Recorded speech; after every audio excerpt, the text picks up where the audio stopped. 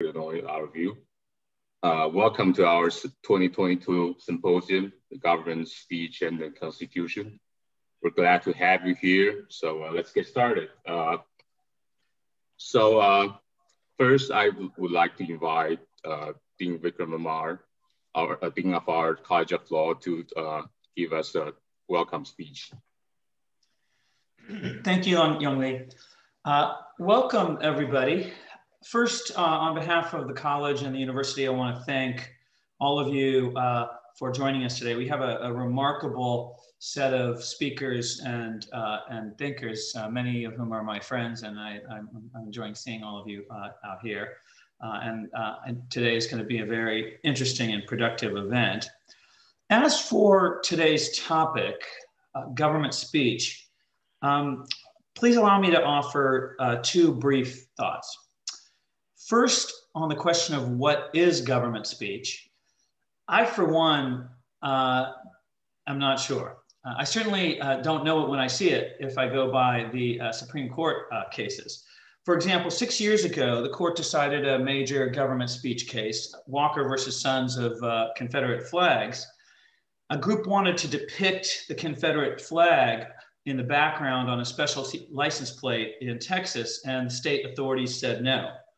I think it might have been the right result, but was the court correct to say that specialty plates are government speech, and that's why Texas can exclude this message from its own?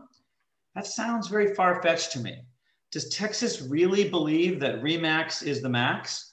Or would Texas really rather be golfing? Or does the state exhort the Crimson Tide and the Fighting Irish to football success, presumably over the Longhorns? The state motto on standard issue plates is one thing, as we saw in Woolley versus Maynard. But do these specialty plates and their messages really belong to Texas? As I said, I think the case may very well have been right, but only because the Confederate flag used to be government speech. It was Texas's speech during the Civil War. And perhaps Texas has a distinct interest in disassociating itself from that message. But in that case, then the ruling, the litigation really isn't about license plates, it's about Confederate flags. And I think that framing would have been a more helpful one as far as government speech doctrine goes. About a month after that case came down, I became the dean here at this esteemed public university and public law school. So now I am the government. And because of that, when I wear my decanal hat, I spend a lot of time focusing not just on the what of government speech, but the when and the how. It seems like every day people want to know what the College of Law's position on this or that controversy in America and the world is. Take the tragedy in Indianapolis last night. The College of Law doesn't have a position on the shooting of 8 people at that FedEx facility, other than it's a tragedy, but I can't comment on every tragedy that I read about in the news every day. Some people will interpret that event in terms of gun control, others in terms of mental health. The College of Law, however, doesn't have a distinctive take. And I, for one, think that many universities and law schools might do well to have fewer positions, at least on topics that don't distinctively affect academic operations, for many reasons. Let me give you just a few. First of all, when I think about speaking on behalf of the law school, I have to worry about vertical consistency. What has my chancellor said? What has the president of my university said? I can't be out in front of them. I can't be contradicting them.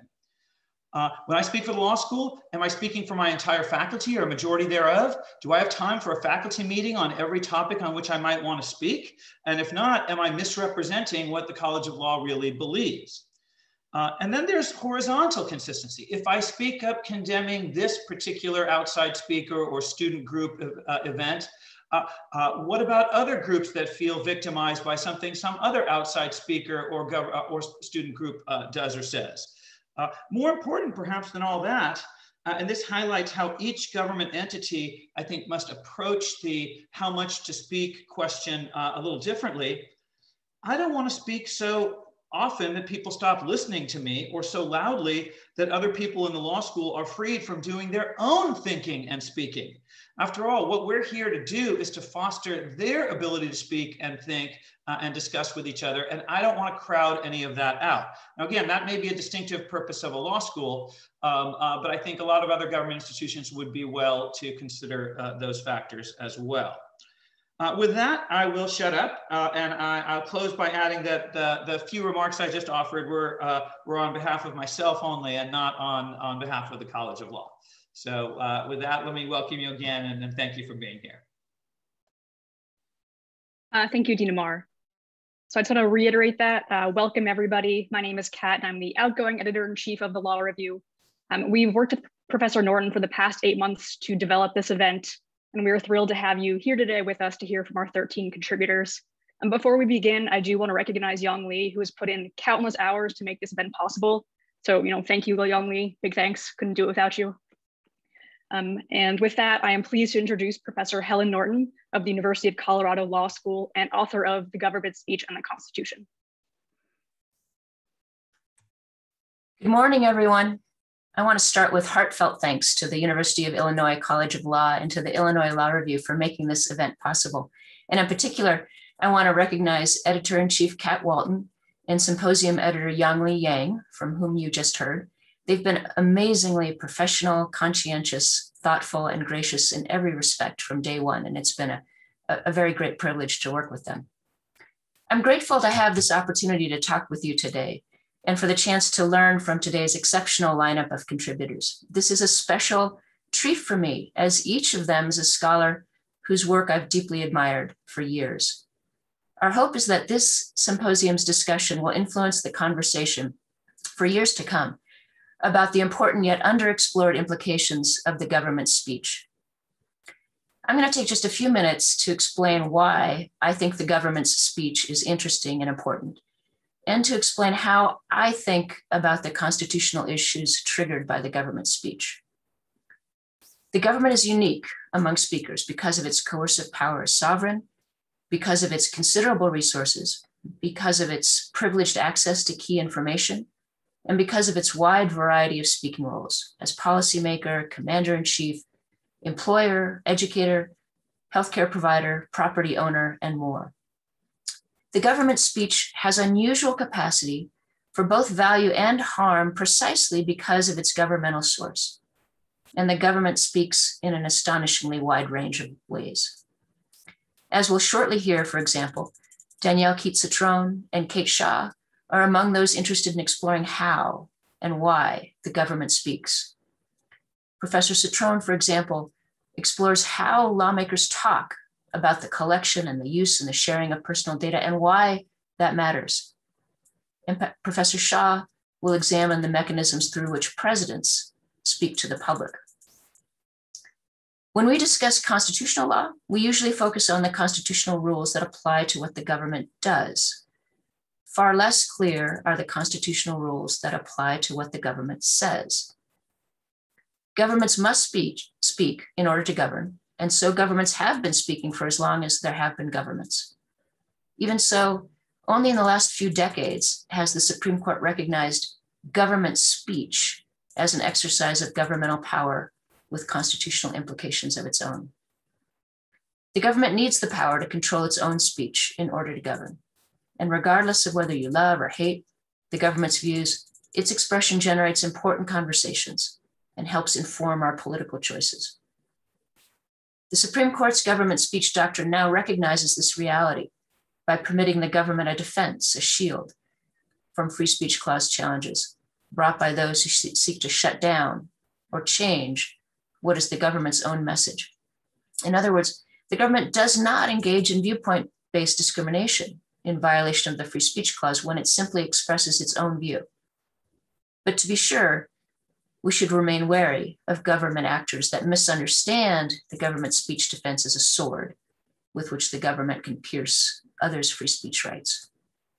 So what I call first stage government speech problems require us to figure out when the government is itself speaking and when it is instead regulating what is really our speech.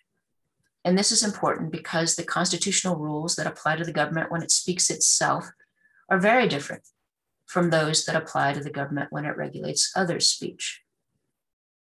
Now, as the government's expressive capacities grow, so too does the government's potential for undermining others' rights and for distorting public discourse. So if and when we determine that the government itself is speaking, we then turn to what I call second stage problems, which consider whether and when the government's speech violates specific constitutional rights. These problems focus on whether and when specific constitutional provisions can be understood to restrain the government's speech. And as examples today, we'll hear Cliff Roski considered whether and when the government's deliberate silences might violate the Equal Protection Clause. And we'll hear Alex Sessis explore when and how the government's religious speech violates the Establishment Clause. In other words, some constitutional limits still apply to the government as a speaker, even though those limits differ from those that constrain the government as a regulator.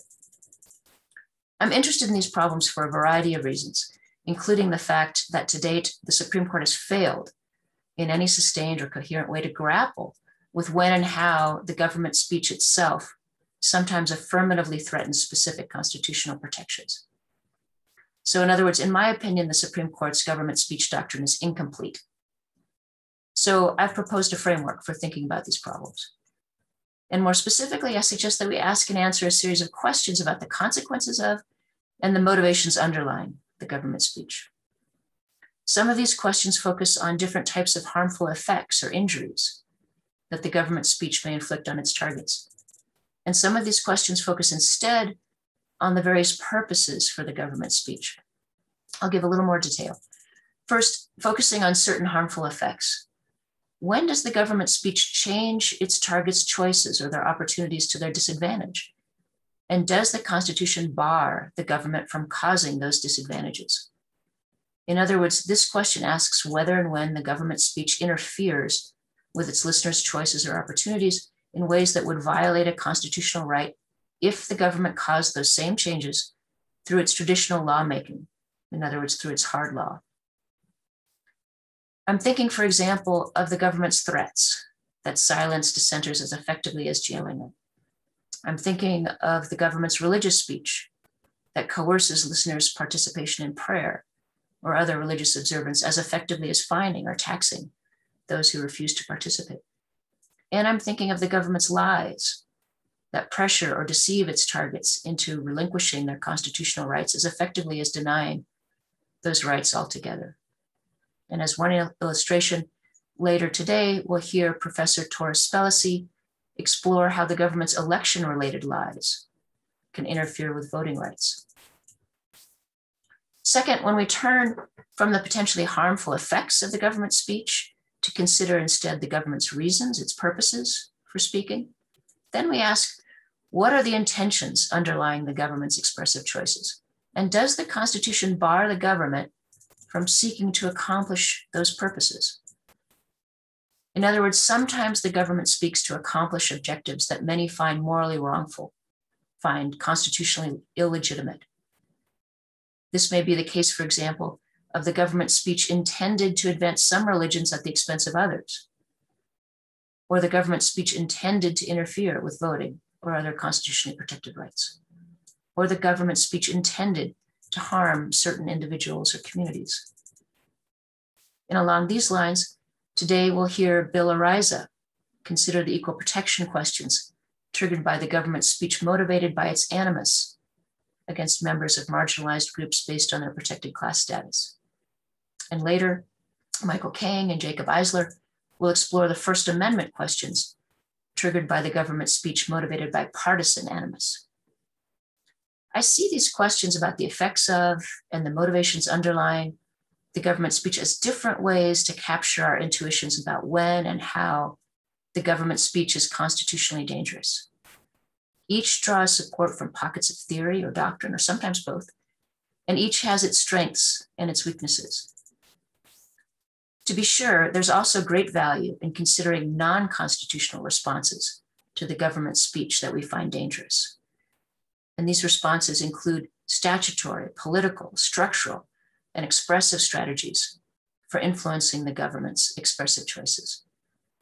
For example, as we'll hear shortly, Claudia Haupt and Wendy Parmet are interested in tort law responses to the government's lies about COVID and other public health matters.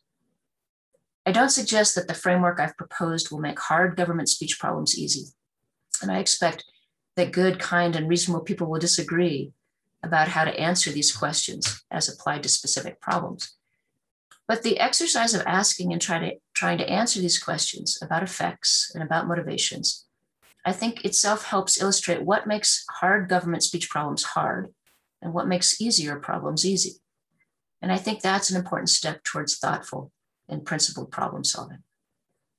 So now I'll turn things over to today's moderator, Illinois College of Law professor Jason Mazzoni. I've long admired Professor Mazzoni's work, and I'm deeply grateful for his generosity in sharing his time and insight with us today.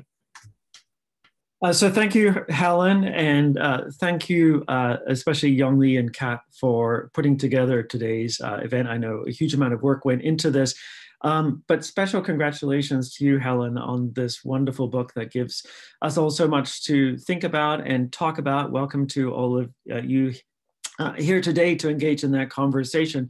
I'm here in a procedural capacity rather than a substantive capacity. So I'm going to keep you all sort of on time, strictly on time, so that we'll have a chance to talk and hear from everybody who's here to present.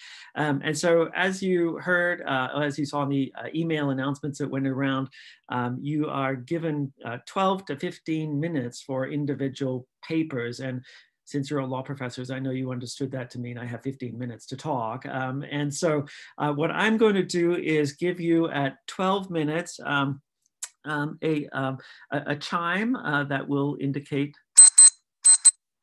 that is the 12-minute mark. And then at 15 minutes, you will hear a far more offensive sound, at which point you will stop talking. And so we'll hear the full set of papers, then we'll open it up for questions. If you have questions, just raise your virtual hand, and I will try to get through as many of you as possible. And my plan sort of over the course of the day is to try to make sure that people who didn't get to speak in earlier sessions, ask questions in earlier sessions, get to ask them in later sessions. So with that, we start our first panel, and with Claudia Haupt and Wendy Parmet. Excellent, thank you. Thank you, Jason, and Helen and the law review editors. So we want to talk about government speech in the context of COVID-19 and specifically misinformation, kind of distorted signs. We put together a little word cloud here with some of the most egregious statements that we've seen from government officials. And so this is about the lies spread by President Trump and other government officials during the pandemic. And what we're trying to do is kind of analyze what the First Amendment can teach us, and then also look at the harmful effects that Helen actually just mentioned, and from a listener perspective, sort of what the government's role is in giving advice that directly implicates the way that individuals make their choices. And so I'll just give you a very quick outline of what we'll talk about in, of course, 15 minutes or less. Wendy's going to kick off. We'll actually take turns to keep it entertaining. Wendy's going to kick off and talk a little bit about the types of misinformation that we've seen and what the messages were and who the speakers were. We've tried to put together a little taxonomy of speakers and messages, and kind of talk a little bit about what the distinctions are, and then I'll come back. I'll talk about what a First Amendment sort of normative perspective can teach us about how we should think about these issues. And I'll distinguish the government's message from sort of private speech and public discourse, and then of course professional speech, because a lot of this is about giving what otherwise would be expert advice but not within a professional client or doctor-patient relationship, but instead sort of in publicly disseminated government settings. And so I'll try to sort of distinguish what that means. And then Wendy's going to come back and solve the problem through the lens of tort law. And we want to talk about the interaction between speech protection, tort liability, and what we could do in the context of public health to ensure that listeners actually get good advice and don't get harmed by bad government advice. So I'll kick it over to Wendy. Thank you, Claudia, and thank you to all of the organizers. Really thrilled to be able to participate in this. We're definitely a work in progress, but we're deep into thinking about this. And I think one of the things we have to start by thinking about is what we mean by misinformation, right?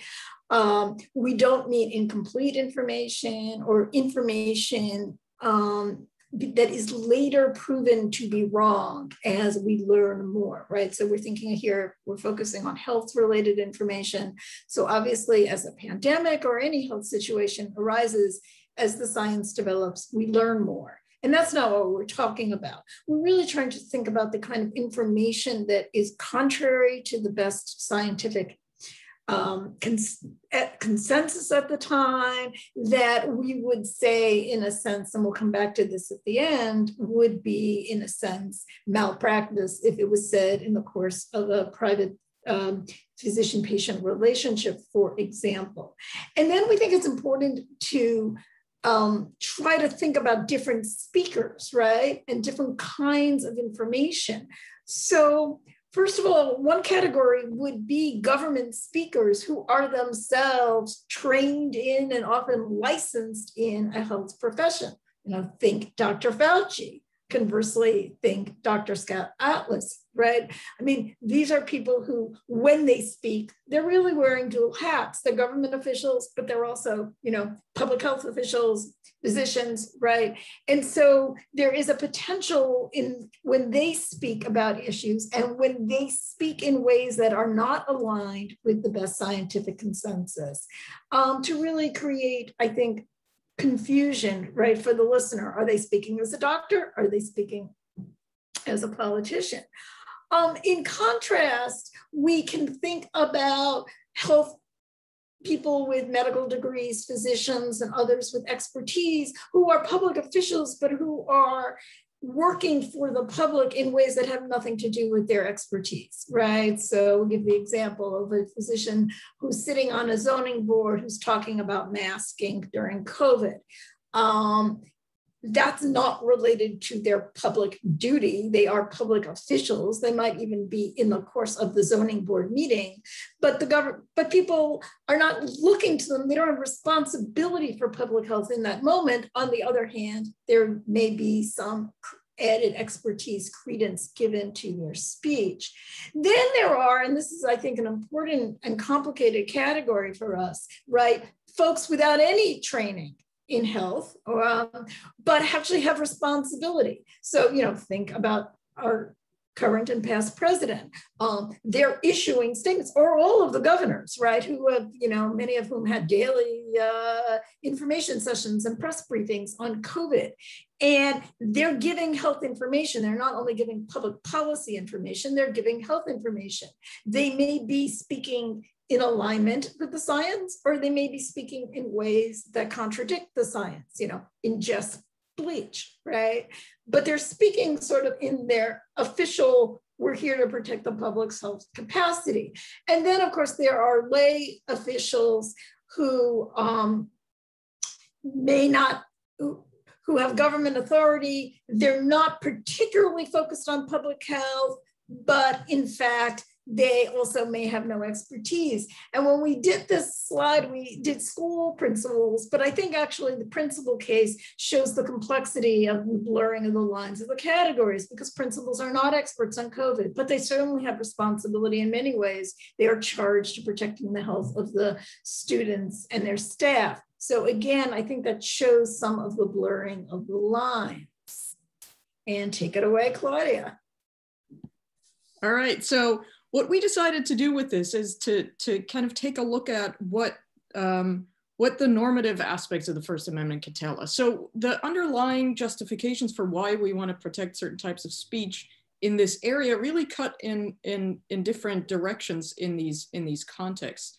And so on the one hand, as we actually just heard, the government can choose its own message to the exclusion of all others, right? It can be anti-smoking, and that's fine without offending the First Amendment as you know, this type of picking and choosing of messages otherwise would. We also want government to be responsive to citizens, democratic self-government as a function of the First Amendment.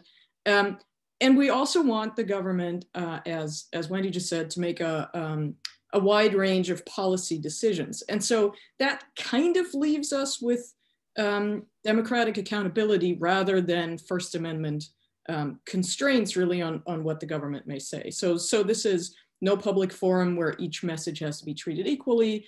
And there's no content or viewpoint neutrality that we would impose. And so if it's bad government advice on COVID, then there's really very little that we think the First Amendment can do here, which is of course different from public discourse where we have this assumption of equality of speakers, where the government may not pick or choose among speakers, and so content and viewpoint neutrality is required. So if you have somebody in public discourse who just gives bad advice, they may be a licensed professional even, right? They're not constrained by anything, and you can have counter speech to make the other side of the argument. But of course that falls away in the government speech context. This is also, of course, different from professional speech, where we have legal guardrails such as licensing, discipline, malpractice liability, fiduciary duties, informed consent, that ensure that only good advice, by which we mean advice that is aligned with professional expertise, is given to, well, in this case, is given to the patient. And so that's, I think, where you know, a focus on sort of the boundaries that, you know, where the First Amendment tracks those boundaries where expertise is communicated. There's of course no professional malpractice if that's done in a professional client relationship. On the other hand, we don't have that as a guardrail when the government speaks. So on the other hand, though, going back to what the government is supposed to do, and this is a lot of sort of distinguishing categories. The normative underpinnings of government speech are not met when government officials communicate messages that are not aligned with expertise. I mean, the goal should be, right? The goal should be that that good public health advice, for example, is communicated by government officials during a pandemic. But we're still left with no accountability outside of the democratic process. And so the question is, why isn't democratic accountability sufficient here? One answer could be that it is very much like a doctor-patient relationship, in the sense that we have the same asymmetries of knowledge between government speakers and the public that also exist in the professional speech context. And that can impede accountability because of this asymmetry. Another maybe that democratic accountability may not really work because of the listener's perception of what the government speaker says as an imperative to act. So ingest bleach, for example, would be taken as, you know, direct advice. And so if that's the case, then democratic accountability is an insufficient mechanism to kind of police the boundaries of good advice. And so we're sort of left with, you know, in some cases, this is very much like a professional speaker without the guardrails of professional speech. And so what do we do about that in the absence of A, a system of responsive democratic accountability, and B, in the absence of a system of, you know, the equivalent of malpractice liability for government speakers? And so Wendy will tell us what to do about that. Well, at least I'll raise some more questions that follow. And following from what Claudia said, I mean, we do think that at least in some categories of the official professional speech, as we call it, there are some significant analogies to professional speech. And professional speech, as we know, at least, you know, in malpractice, when it's contradicted by standards of care, is not subject to First Amendment, right? The court still allows us to bring in malpractice claims against physicians who tell us to do things that harm us when what they tell us is contradicted to expertise. So we wonder whether, in a sense, private law has a role to play in some of the categories that we are looking at. And again, I think that there are, as Claudia has said, some significant analogies. There are also some differences. But where government is, again, government professionals, and particularly where there's the danger of blurring of the lines, right? Where someone who is responsible for public health, and maybe even particularly when they have that professional license, and then gives information. We're not talking about policy advice. We're talking about, you know, misinformation. Ingesting bleach is good for you. Masks hurt you. That kind of misinformation that people can then, that affects how people immediately go about their own lives. We do think that private law might have a role to play here. On the other hand, and I should say private law may have a role to play for the particular individuals who may be harmed, right? Where democratic accountability might not work. But we do need to note that there are, of course, some limitations, not the First Amendment, in the private law context. First, private law does not generally regulate, right, professional speech outside of physician-patient relationships. So if, you know, a doctor writes an op-ed that says having bleach is good, that's a very different thing than doing it in the course of the patient-physician relationship. So is there a subcategory of this kind of official speech that we can identify and crystallize as really close enough to professional speech? And also courts are reluctant, we think, right, to hold public health officials accountable actually in almost any circumstances. So there are immunity doctrines that are really powerful here. Professionals' advice might be thought to be discretionary actions, right? So it's going to be hard to find, and to be blunt, we have yet to find such a case, which I think tells us a little bit about the trouble.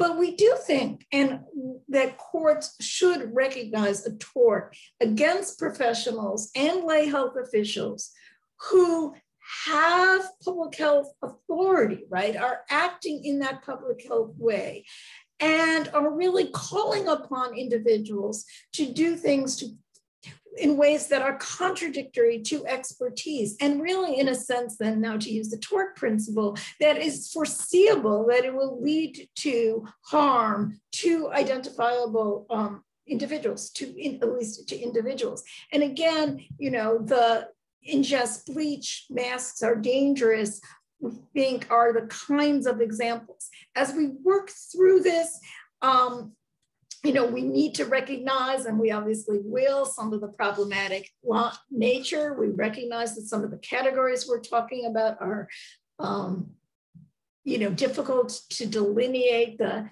ingest bleach might be an example of one that's sort of so extreme.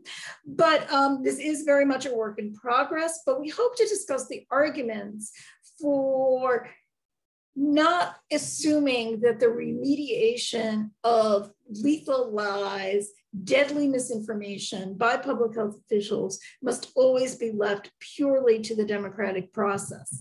We expect to conclude that that process is insufficient, and that the analogies to professional speech and the First Amendment reasons for allowing government speakers to speak and not applying the First Amendment to professional speech are sufficiently compelling for tort law to begin to play a more robust role. I think we came in under the buzzer. Yeah, just under the buzzer. Thank you so much. And then come back to Kate for the third presentation. Will that work? Of course. No, I was just going to suggest it. That's the beauty small beauty of being on Zoom in the moment in which we can see each other. But okay, so it's wonderful to be here. Thank you so much, Kat and Young Lee. And I particularly first wanted to say that I wished we were in person so that I could see Helen's face turn various shades of red, in which after I say that she's one of the most humble and brilliant people I know. And so the very fact that we are having a conference in her honor is something that she would never brag to anyone about. In fact, many of her colleagues at Colorado don't know about this event. And that's classic Helen. But Helen, I am so delighted and honored to be part of this. I've been really lucky to be your co-author on 2 papers and as a colleague, and I always learn from you. And so it is such a delight to talk about sort of what your work has given all of us and taught all of us, and have a conversation about it. So it's wonderful to be here. So I wanna, and Helen knows I would run up and hug her, but the format is limiting my typical impulse. But and through our work together, I think one of the wonderful things that Helen has taught us in her work is to ask that step first question, which is it the government speaking? Is the government being transparent? Do we know what they're saying, right? And then to, of course, wrestle at stage 2 with what the implications are. And so what I want to do is to talk about 2 things. Both relate, though, to intimate privacy. And by that, I mean the ways in which we have access to and information about our bodies, our health, our sex and sexuality and gender, our some innermost thoughts and communications, and our close relationships. And there's 2 ways in which we've seen government speak. One in which I'm going to start us off by saying, if we could figure out that it was the government, I think it clearly was. It's something we want to discourage, and may indeed have stage 2 problems, as Helen would call them. And the second, and where my work is focusing, is on where I want to see more government expression and engagement in thinking about intimate privacy as a civil right. But the first, and so Helen, as I'm writing my book now, I couldn't help but think about I have the notion of what would Helen say and do in my mind, but thinking about the way in which President Trump, when there was the early release of, so the Department of Justice releases 400 emails between Peter Strzok, counterintelligence agents, and Lisa Page, their private communications and texts to one another, largely about their personal relationship, having absolutely nothing to do with the presidency and really warranting no justification for the release of their texts, their private texts, to the public. But the Department of Justice, literally at night, spokesperson releases the text to reporters on it with a wink and a nod saying, I shouldn't be doing this. And then the next day releases to the public those texts, and the president then on Twitter in countless tweets, more than 50, and then goes on Fox News and other media outlets to highlight those texts, those private communications, mostly all about personal matters, having absolutely nothing to do with government, no justification under the Privacy Act to release them without their consent. And to go on, and so this is where Helen's underscoring the government's access to information that no other entity, of course, would have, and using its coercive power, describes you, President Trump describing Peter Strzok and Lisa Page as treasonous lovers. He simulates an orgasm. Forgive me, sorry, folks. This is welcome to my world, right? An orgasm by the lovers at a rally, and accuses them of being treasonous. He quotes their private texts, which have nothing to do with whether or not, they had bias against the president. And he goes on TV and other outlets, talks about, invokes, and specifically discusses their private texts. And here we have, I think, a perfect illustration is it's definitely the imprimatur of the state, right? We have the president using his Twitter account, and I know we can think about all that wonderful Knight litigation for the blocking of individuals on Twitter, and here we have the government speaking, right? We have the president using his perch to, and I believe with the intent to silence, to demean, to humiliate, to destroy reputation, and certainly to undermine the equality of Lisa, certainly Lisa, you have the president speaking in a way that I think might certainly raise concerns that stage two questions. Right at the time, we saw the government's exploitation of intimate privacy, so private communicative texts, in ways using its powerful access to that information, exploiting it, and clearly designed and intended to and with the effect of silencing, reputation destroying, equality undermining speech of the government. So I suppose that's part of my world, which I want us to discourage, right? That sort of government speech. And the second, it has to do with government putting its toes a little bit and expressing itself about privacy as a civil right. So just to set the scene, it's 2019, the New York AG, Letitia James, is announcing in a press release her investigation and settlement agreement with the gay dating app Jacked. And the premise of her jurisdiction is unfair and deceptive acts and practices, right? So she's investigating the dating app for lying to consumers, lying to subscribers, breaking its promise that it was securing information, and then engaging in unfair security practices because the app had been told for a full year that it had security vulnerabilities on the back end of its portal and that people's nude photos were vulnerable to being hacked and leaked.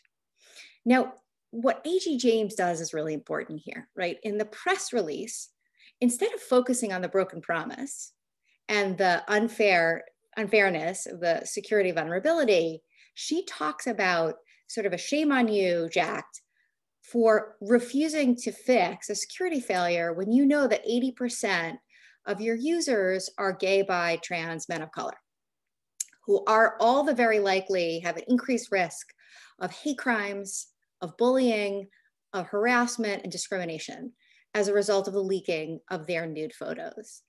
And she says quite clearly, Jack, you have screwed up because you have prioritized, I'm using her words, your profits over individuals and subscribers' privacy.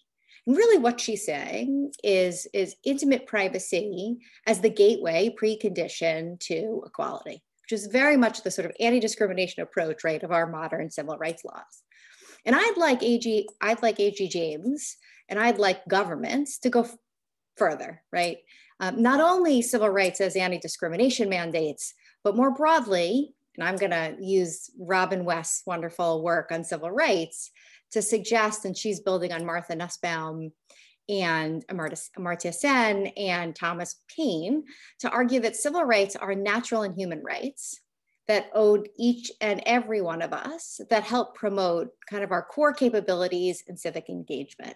And that's precisely what intimate privacy does. We should understand privacy, that it's a substantive right, a civil right, deserving of protection. And I'd like to see governments say that loudly, proudly, not just in press releases, and clearly in legislation. So thank you so much for having us and having me today. And I want to say again, celebrating Helen is such a delight. It's so deserved. And it is such a joy to be here. So thank you. Oh, excellent. You didn't even trigger the chime. Thank you. And so Kate Shaw is back. Kate, over to you. Thanks, Jason. And I'm so sorry about that. And Danielle, I hope that didn't take you aback when you had to jump in, but thank you. And sorry, terribly timed crash, but I'm back and delighted to be here. And thank you so much to the organizers and to Helen for the opportunity to participate in this symposium.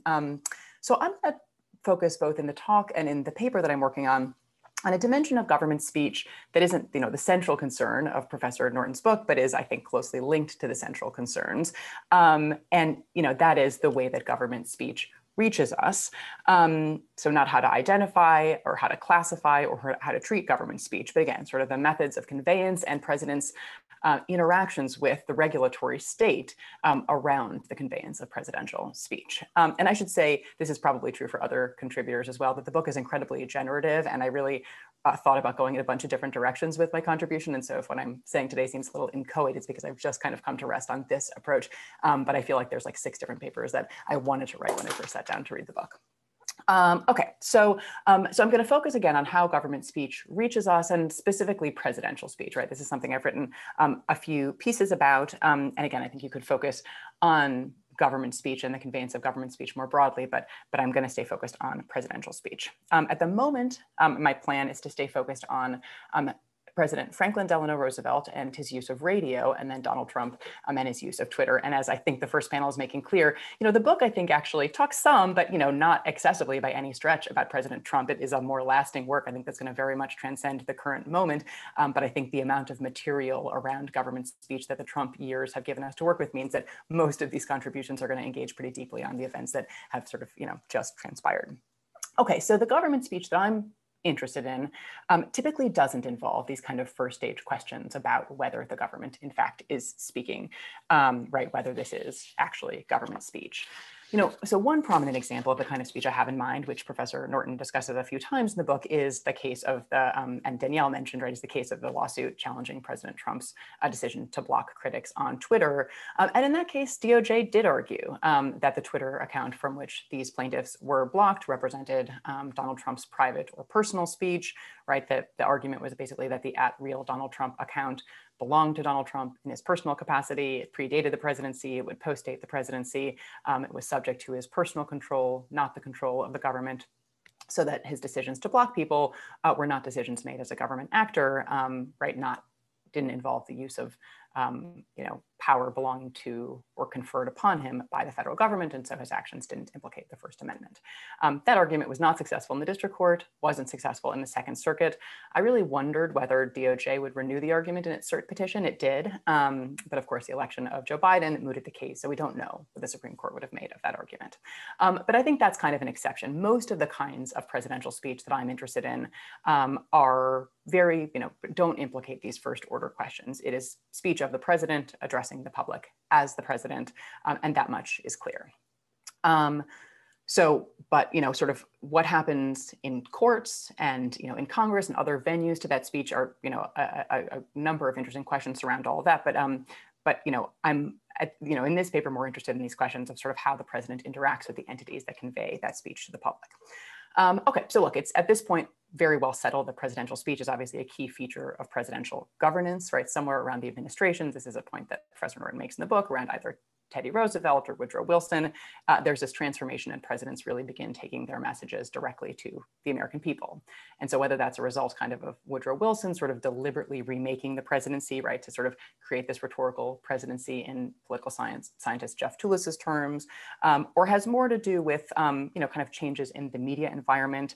That's an argument that Sam Cornell makes in Going Public. There's no question, right, that today the presidency is expected to engage in, right, constant public facing discourse. But obviously the bully pulpit is not self-amplifying, right? It's not something that the president just possesses by virtue of holding the office, but presidential speech relies on a lot of intermediaries to actually reach the public. So of the presidents who have done, kind of real innovation in using the media to transmit their messages to the public, I think the two most important examples are FDR and Donald Trump. FDR and the radio, Donald Trump and Twitter. So both very much innovated in their use of these media. In both cases, largely to bypass a skeptical print press. So let me talk for a little bit about FDR, a little bit about Trump, and then just maybe offer a few thoughts or questions about where I think the piece might go after laying this kind of groundwork. Okay, so FDR was not the first president to use the radio. So actually Wilson and Coolidge and Hoover all had, but he definitely used it in different and much more successful ways than any previous president had. So, right, he understood very well, he'd used it in New York, the potential for direct contact and intimacy the medium of radio had. He's quoted as saying, amid many developments which lead away from direct government by the people, radio is one which tends to restore contacts between the masses and their chosen leaders. And as I just alluded to, FDR's use of radio was largely a strategy to bypass the conservatism of the print press at the time. So major newspapers were run by conservatives like William Randolph Hearst. Here's a couple of examples. In 1932, when FDR won 57% of the popular vote, he was the subject of favorable writings in 41% of daily papers. In 36, he won 60% of the popular vote, but received kind of favorable reviews or endorsements from 37% of daily papers in the country. So there was a real disconnect between his popularity in the public broadly and in the print press. And so radio was this hugely important mechanism by which he sought to kind of circumvent that skeptical print press, right? Sort of conservative, capital, skeptical of a lot of the very progressive regulatory interventions that the administration wanted to make. Okay, so what was the regulatory apparatus in place at the time? So it's in flux in those years. So in 1927, the Federal Radio Commission is created, right? It's basically just allocating early radio licenses. In 1934, Congress passes the Communications Act. It replaces the Federal Radio Commission with the Federal Communications Commission.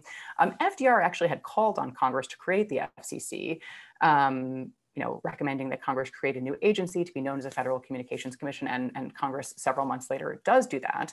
And so the FCC's early function is issuing licenses to radio stations, policing the nation's airwaves, has this very broad mandate to act to pursue public convenience, interest, necessity. But so both prior to and following the creation of the FCC, FDR enjoys really broad access to the radio. So he delivers his first famous fireside chat just 8 days after taking office. He discusses the banking crisis that he had stepped into immediately upon being inaugurated. It's this extraordinarily successful intervention that has a huge impact on the trajectory of that crisis. But that's 8 days into his first term, and he's actually already spoken on the radio twice by this point. So it's his third address. It's just his first of the kind of so-called fireside chats. In his first year in office, he gives 51 radio broadcasts. So he uses radio constantly. And in those early years, he kind of quietly exerts his influence over the FCC, both through appointments. So the FCC is kind of a patronage sort of bastion, but also, takes a pretty laissez-faire approach to regulatory, to radio regulation. So FDR appoints a lot of sort of senior members of and friends of this kind of young radio industry on the FCC. And there's just a general kind of message sent to stations that both the kind of young radio networks and then to the ones that remained individually owned as stations, that so long as they carried the president's addresses, they could expect a light regulatory touch. And the exchange was successful, right? So all of these early broadcast networks and most individual stations basically guaranteed FDR airtime for his speeches at essentially any time. There are accounts in the secondary literature of FDR threatening non-renewal of FCC licenses by radio stations, the independent ones that wouldn't carry his addresses. There is one account of FDR instructing his press secretary, Stephen Early, to speak to the FCC chair about limiting radio station consolidation and acquisitions of radio stations by the print press, not out of a concern of consolidation or concentration, but simply out of a concern that the kind of antipathy in the print press would migrate to the radio. And this was a real concern to FDR. At the time, it was, within several years of FDR taking office, 80% of American households had a radio. So this is an extraordinarily important mechanism by which FDR directly reached the American public. But there is real evidence in the secondary literature, at least, that there was, at least a degree of coercion or manipulation happening inside government, sort of emanating from FDR and his administration with respect to the kind of mandate that his messages be carried. There's some suggestion, although I'm not positive, I haven't run it down enough to sort of put it in a draft, that there were threats emanating from the White House about radio hosts who espoused views that were critical of the Roosevelt administration, being sort of quietly pushed out by leadership on the urging of the administration. So I should say that, the secondary literature on this is pretty interesting and rich. I'm spending most of the summer, just by coincidence, in upstate New York, pretty close to Hyde Park, where the FDR library is. And my hope is that if it's open again this summer, I can actually spend some time in that collection, something I've been meaning to do for years anyway, and I'm really happy to have a chance to do. So I will say that, again, I am very much in the research stage of this, but I do think that it appears that there's a pretty interesting story, both obviously about FDR's circumvention of kind of a skeptical existing media infrastructure, but also, the use of the regulatory state in service of both non-critical coverage, I think, but certainly in service of kind of the carriage of the message in an unmediated way directly to the public. Okay, so that's FDR. So Trump. There's a lot to say, obviously, about Trump and the press. Maybe by way of background, I'll just mention that sort of the literature on, what we can describe as like charismatic populist leaders of the sort that scholars of democratic decline are really interested in, and whether or not that label is exactly right for Donald Trump. They share a lot of traits with Donald Trump. And so those kinds of scholars identify as a key feature of leaders of this sort, a kind of tendency to demonize particular groups, right, subsets of the population, sometimes the press as a group, and that there is often, as a kind of part of the strategy or as a related strategy, an effort to undermine or to discredit the press in addition to other kind of alternative sources of power and authority. Anyway, all of this is very familiar, right? This is something that President Trump engaged in throughout his presidency, right? Casting the press as the enemy of the people, disparaging fake news, singling out press outlets and individual journalists for criticism and attack, tweeting memes alluding to violence, things like that. He also pretty openly threatened kind of adverse regulatory action that was explicitly tied to what he perceived as critical coverage in the press. So for years, Trump both publicly and according to reporting within the government sought to use the apparatus of state as a tool in his feud with Jeff Bezos, obviously the owner of the Washington Post, but through using Amazon. And I hasten to add, there may be very good reasons for singling out Amazon for different kinds of legal treatment, but I'm here talking about it in the context of a feud between President Trump and Bezos. So for years, it seems from a number of press accounts that Trump sought to double the rates the Postal Service charged Amazon for package delivery, suggested that his administration would be increasing antitrust scrutiny against Amazon.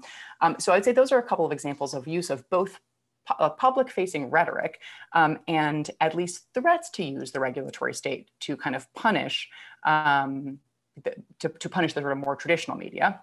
And then, of course, there's Trump and Twitter, right? So throughout his administration, Trump both said and demonstrated that Twitter was his kind of preferred means of communication, one that he said, not citing FDR, but very much echoing FDR's sort of decisions, allowed him to bypass traditional media that he viewed as kind of unfairly critical of him. So for years, we're talking just about Twitter, there were calls for Twitter to more actively moderate President Trump's feed in the way that it did the feeds of many others.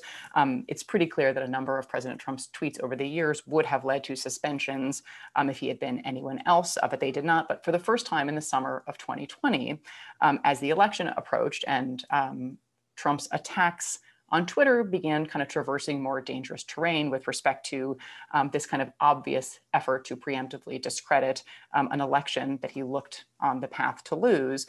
So Twitter actually for the first time began to actively moderate Trump's feed.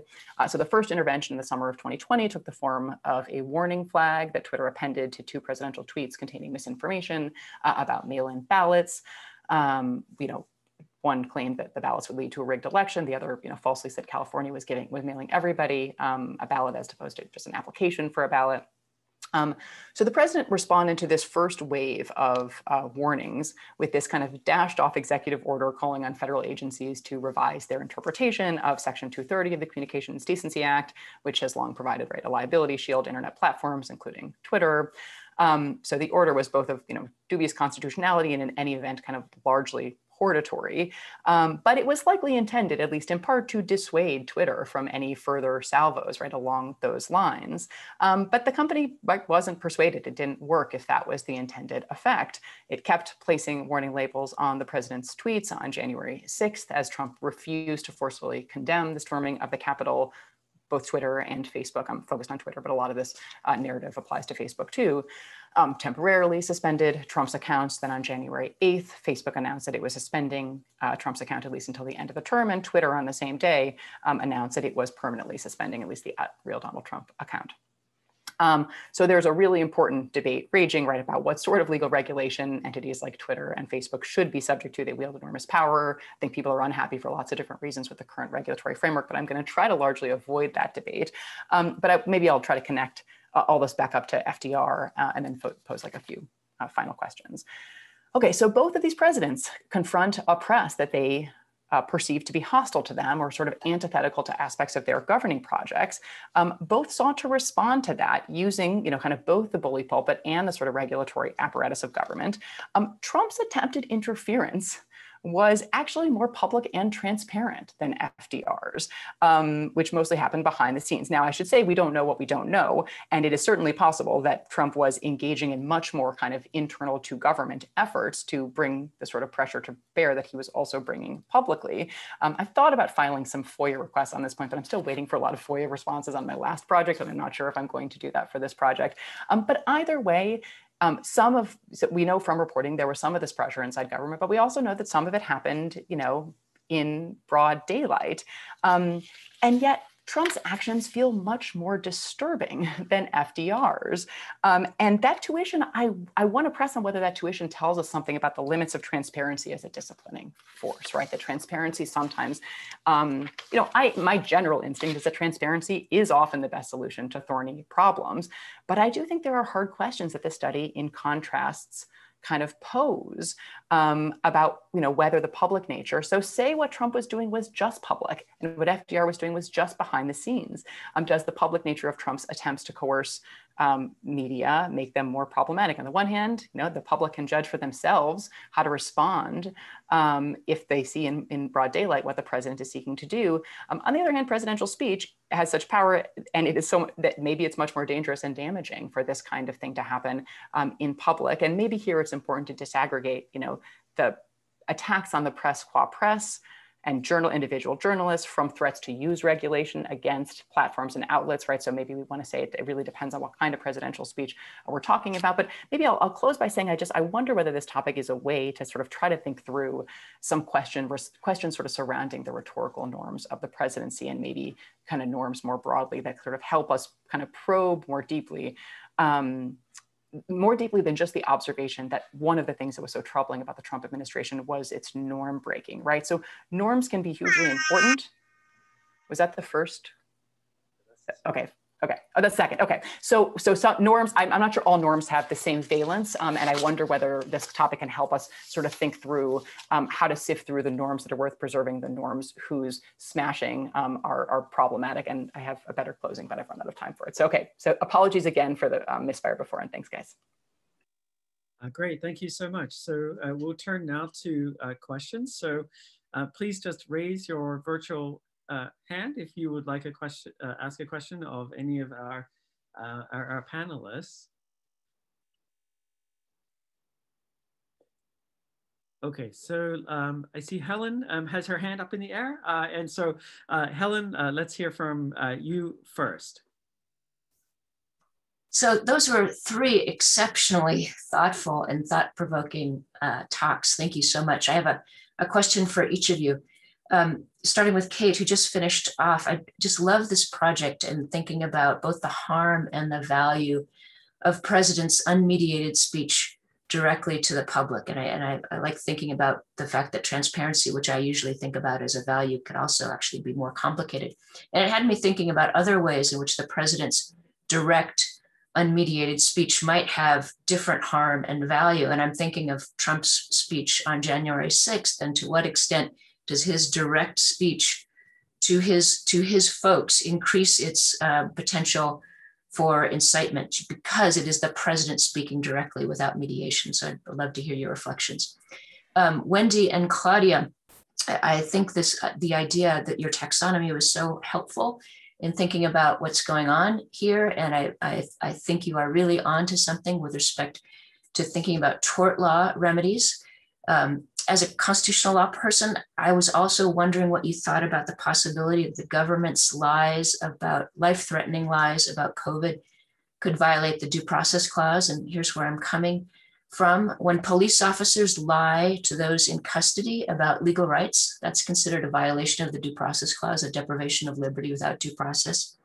I think Professor Torres Spelisi, we'll find out later, thinks this as well, when the government lies about voting in a way that has the intent or the effect of interfering with voting, that should be understood as a violation of the due process clause.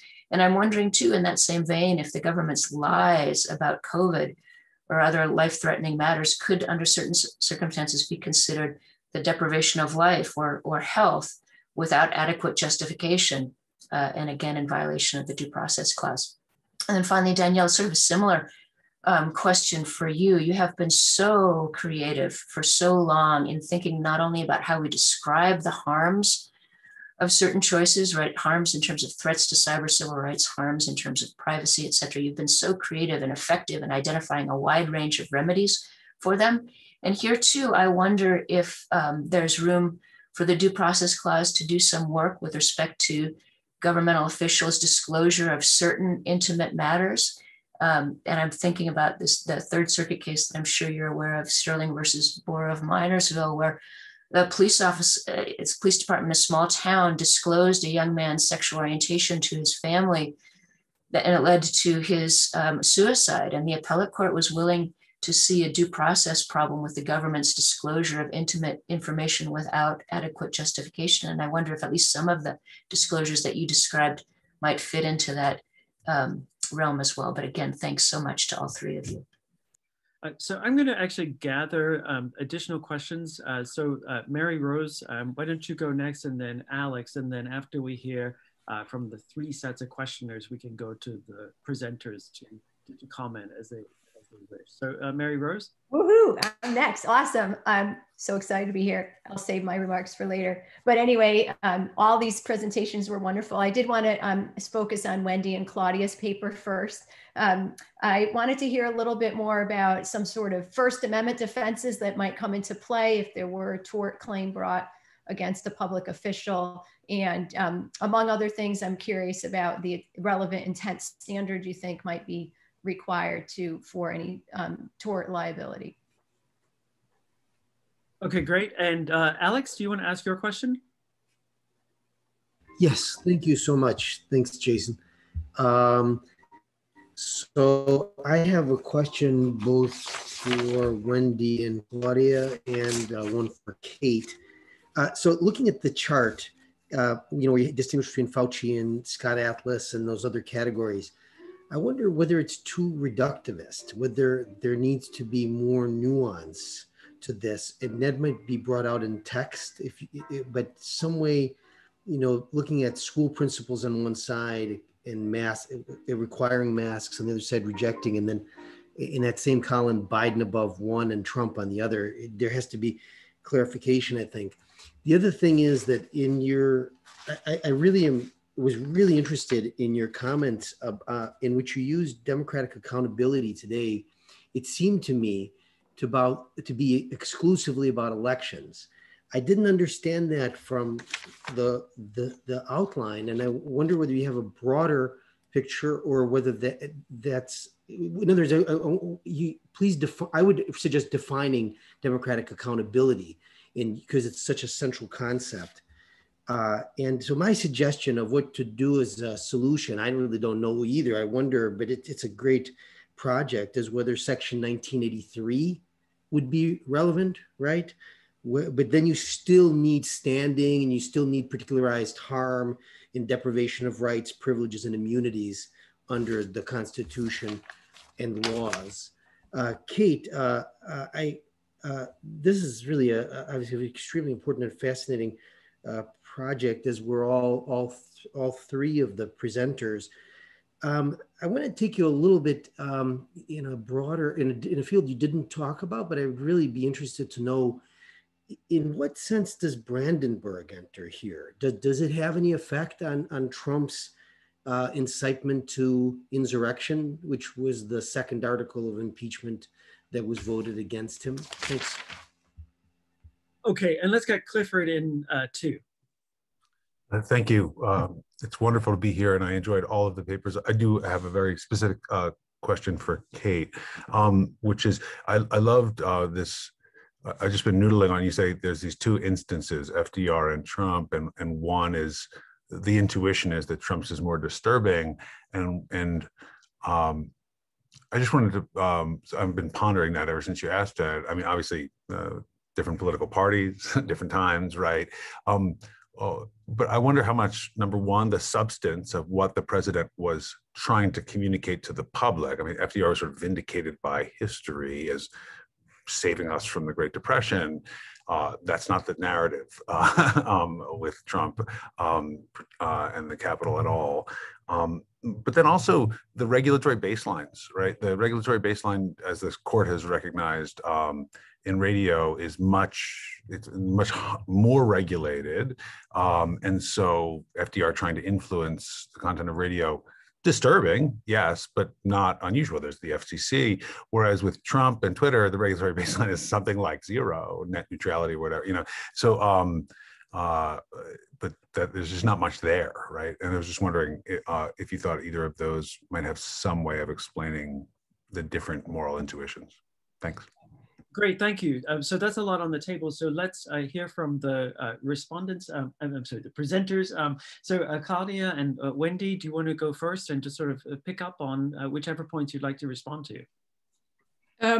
Yeah, so let's see. First of all, thank you so much for these comments. That's really helpful because we're at the very beginning of this. So Helen, I love the due process idea. We haven't really discussed it yet. So that is definitely something that I think we should look into a lot more. So that's a great suggestion. Mary Rose, so great to see you. Hi. I know this is so sad. I would like to echo what Danielle said. The lack of hugs is really not nice. Anyway, so so I think, my initial reaction is that actually depends on how close we think this might be to malpractice, right? I mean, the sort of First Amendment, the lack of First Amendment defense really is only, I think, doable if there's this focus on expertise within that type of relationship. And I think the closer we can get the analogy to actually having to communicate information aligned with expertise in that context too, I think the more likely we'll be to get around First Amendment defenses. But that really depends, I think, on the strength of the analogy that we can make there. And so, but it's definitely something that we're going to have to address head on, because that's right, sort of the main point of making that analogy. Alex, yes, that is that's very helpful. I think the chart, the chart really was sort of a starting point and a sort of, very rough taxonomy. And absolutely, there's going to have to be more nuance in the text. There are also a wide range of statements that we had in mind, and I think for the chart we only took the sort of the most extreme, egregious examples. But the more you, and this is I think a larger point too, beyond sort of what we're trying to do in the chart, the more you get away from a settled consensus, which on the one hand is sort of typical for scientific expertise anyway, but especially in a pandemic that's sort of happening in real time, the more we get away from consensus, the more difficult it gets for us to make this type of argument. And so I think it's not only the speakers that we have to look at, but also the content of what they were saying in relation to the content of what the scientific, I don't even want to say consensus, what the scientific sort of insights at the moment were. And I'll see if Wendy has anything to add. I think I want to just very quick think, first of all, share Claudia's appreciation for these really thoughtful comments. And they will definitely be of great help to us as we work on this project, which we really are in the early stages of.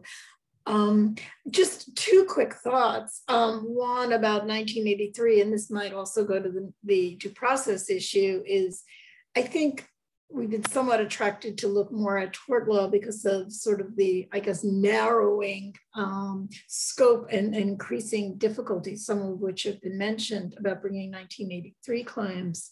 That said, I think there is a due process argument to be made, even if it would be even more difficult to attain justiciability for the 1983 claims. The accountability issue is a really important and complicated one. I mean, separately, there's a enormous discussion and debate going on in the country about accountability for public health. There's a movement of state legislatures to claw back power from health officials. And one of the issues with that is that, again, it's coming from an increasingly politicized place, not necessarily for any concern or respect from science. How to conceptualize accountability here, how to get it right so that there is democratic accountability in addition, that's not just elections, but that isn't just throwing scientific facts in a sense. And I understand that word itself is at times controverted now, to the next election process is obviously a really important question. I don't think we can completely grapple with that fully in this paper, although it's parts of other projects we're working on, but I appreciate the comments and the need to be careful and to be reflective and to at least tag these bigger issues about what accountability means in general and for public health in particular. Great, thank you. So we have about 5 minutes left for this first panel. And so Danielle, and then we'll go to Kate. Any responses that you'd like to offer at this point? So just really quickly, because Kate, I want you to have the full basically 5 minutes, but just what do they say, Helen, at the shout out to the undervalued and underappreciated right to information privacy and the due process clause, Whalen versus Roe. So I think that's really astute and smart and right. And Kiara Bridges has a wonderful book called The Poverty of Privacy Rights, in which she develops sort of the idea not only of disclosure of intimate information, and she's not focused so much on intimate information, but the collection, how demeaning the collection can be too. So thank you so much, Kate. Sure, maybe I'll take Helen and Alex's questions together. Yes, I mean, absolutely, as to January 6th, I do think that President Trump's speech prior to the storming of the Capitol warranted, those were, that was incitement to violence, it warranted impeachment. It may well, under Brandenburg, support criminal charges and conviction. I'm not sure it's a clear case, but I think it's certainly a quite plausible case. So absolutely, as to all of that, either way, the speech was extremely dangerous and more dangerous because, made publicly, I would say, to Helen's question.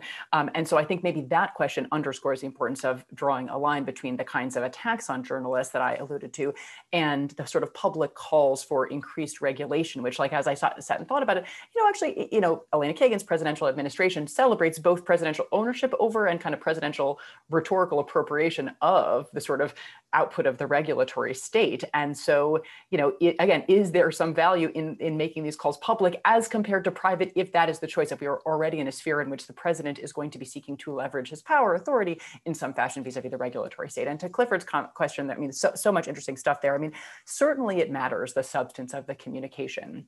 And I think that vindicated by history is one way to think about sort of why we might be more comfortable with one intervention versus the other. I would like to find some, neutral feeling principles that would ex ante give us some guidance. And I mean, it may be that in a way that would say, whether it's, President AOC 30 years from now, or seeking to aggressively, coerce or convince the press to favorably coverage an ambitious Green New Deal that's actually literally going to save us from existential crisis, or a President Tom Cotton seeking to pressure the press to do the opposite. Do we need neutral principles that can give us a sense ex ante of the permissibility in both of those cases? And maybe let me just say one more thing. In addition to kind of moral intuitions, I think there actually is kind of a political economy point about the distinction between those two cases, which is like any genuinely transformational, like left president who's a head of state in a capitalist country is going to come up against sort of concentrated economic powers and resistance. And maybe there is a distinction to be drawn between using speech and the regulatory state in service of, countering those kinds of powers as opposed to deploying them consistent with those already accrued powers. I'll stop there, but thank you very much. Great, thanks so much. So this is a good point to stop for the moment. We have about a 10-minute break, so we will resume at 11:30 Central Time, 12:30 Eastern Time. I look forward to seeing you back then. Thank you. And thank you all for just wonderful presentations. A great way to get us started.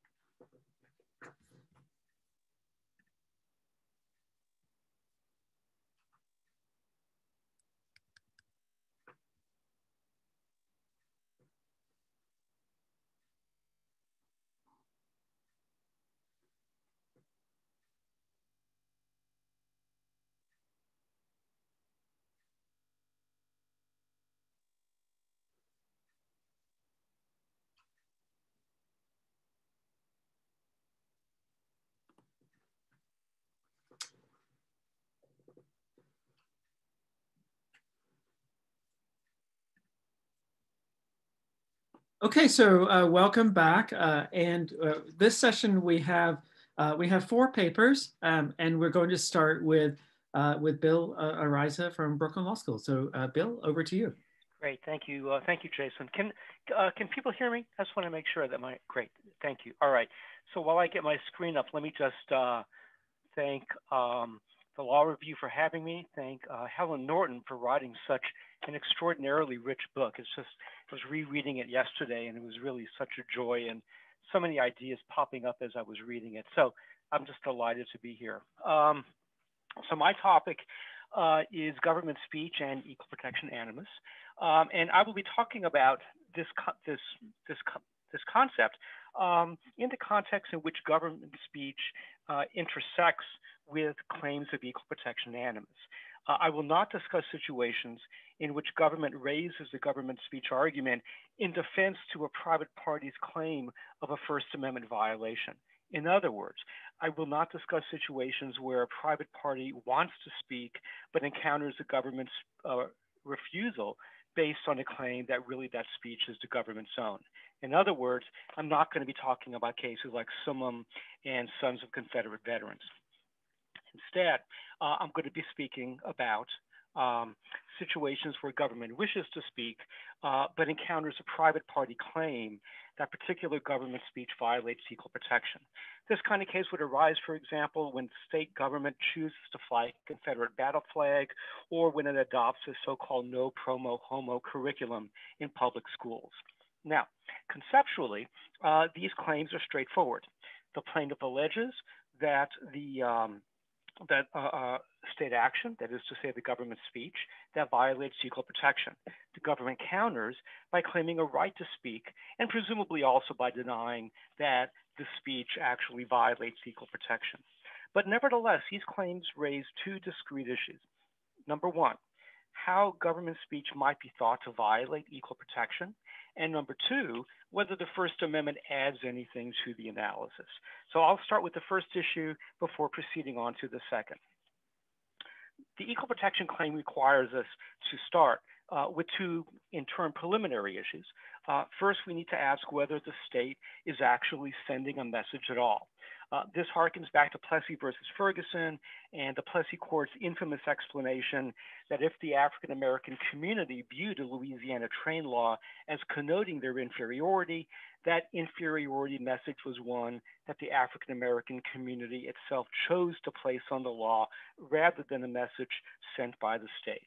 As scholars have recognized, the court's argument implicates the state action idea without actually mentioning the term, by suggesting that whatever the state was doing by passing the Louisiana law, it was not communicating a message of inferiority. Of course, in official state flag cases or school curriculum cases, it's hard to deny that messages are in fact being communicated by the state. The question then becomes, does the flag or curriculum actually communicate a message of inferiority? So that question in turn takes us to Palmer v. Thompson and cases like it. So Palmer was the 1971 case where Jackson, Mississippi decided to close or transfer to private ownership its public swimming pools rather than integrate them after a court holding that segregation was unconstitutional. A bare majority, five justice majority of the court rejected the claim that the closure itself violated the equal protection rights of African Americans, since both blacks and whites were denied the ability to use the pool. Hence, in this slide, the empty pool that no one gets to use. In so reasoning, Justice Black's majority opinion rejected the argument that any city purpose to prevent integration was by itself, just that bare purpose, was by itself adequate to violate equal protection without an actual differential material effect on the black plaintiffs. So let's assume now that the state is in fact acting, that's the Plessy issue, and number 2, that the more direct communication allowed in our hypothetical cases, the flag and the curriculum cases, serves to distinguish Palmer. Whether courts would actually buy that or not, we can talk about that, but let's make that assumption. The question then becomes, what's the result? What's the equal protection result? But before we even get to that equal protection analysis, we need to add some more complicating possibilities. The first complication arises if the state is speaking not on its own account, so to speak, but in support of other private parties' constitutional rights. Now, this requires a tweak to the hypos. Let's think about the curriculum hypo. Here would be the situation. Hypothesize that rather than simply enacting a no promo homo public school curriculum, the state instead endorsed or recognized the rights of private or other, of religious or other private groups to consider homosexuality to be immoral, endorsing private views, in other words, rather than stating the state's own views. Now, that template might sound familiar. It's basically the template from Reitman versus Mulkey. Reitman's 1967 case involving a situation where California was accused of violating equal protection by endorsing private discriminatory acts by constitutionalizing, putting into state constitution, the right to discriminate. Consider then of state law that rather than instituting a no promo homo curriculum in public schools, explicitly authorizes private schools to institute that sort of curriculum. In the current political environment, one can easily understand the attractiveness of that sort of policy decision. But even this hypo needs to be further complexified. What changes, if anything, if the discrimination the government chooses to endorse is understood as reflecting the exercise of a constitutional right? What if, for example, discrimination that the state endorses is grounded in constitutionally protected religious beliefs? Indeed, even a secular private school will presumably have a First Amendment right to express disapproval of homosexuality. What result if the government expresses its endorsement of that private group's constitutional right to disapprove of homosexuality? Okay, so let's recap. We started by asking, as Plessy did, whether the inequality message was really emanating from the government itself. We then asked whether the government could even potentially violate equal protection by sending a message. That's, of course, the Palmer question. Finally, we complicated matters by asking whether a government sent message merely encouraging private conduct changes the analysis, especially when that endorsed private conduct is itself protected by the Constitution. Okay. So now that we have set up the equal protection questions, I'd like to shift the analysis to the government speech issue to see whether that helps us resolve these questions as we set them out. First, we should confront the question whether the government can be said to have First Amendment rights at all. Presumably, we all agree that the government should be able to speak, but does this right rest on the First Amendment, or does it rest on something else? Writing 20 years ago, Randy Bezanson and William Buss wrote pretty persuasively, in my view, that government should not be thought of as having First Amendment rights of its own. Their conclusion makes an awful lot of sense. Government itself has no self-actualization need to speak. The contribution of government speech to self-government raises really difficult questions of coherence and circularity. And given its power, government is very often a threat to the marketplace, more of a threat to the marketplace rather than a valuable contributor. Indeed, the fact that government can threaten the marketplace also suggests that government speech may be a threat to self-government itself. Still, this is not to say that government has no business speaking. Government plainly has legitimate reasons for speaking all the time. Indeed, it's often necessary and proper for government to speak in order to accomplish, for example, its regulatory goals.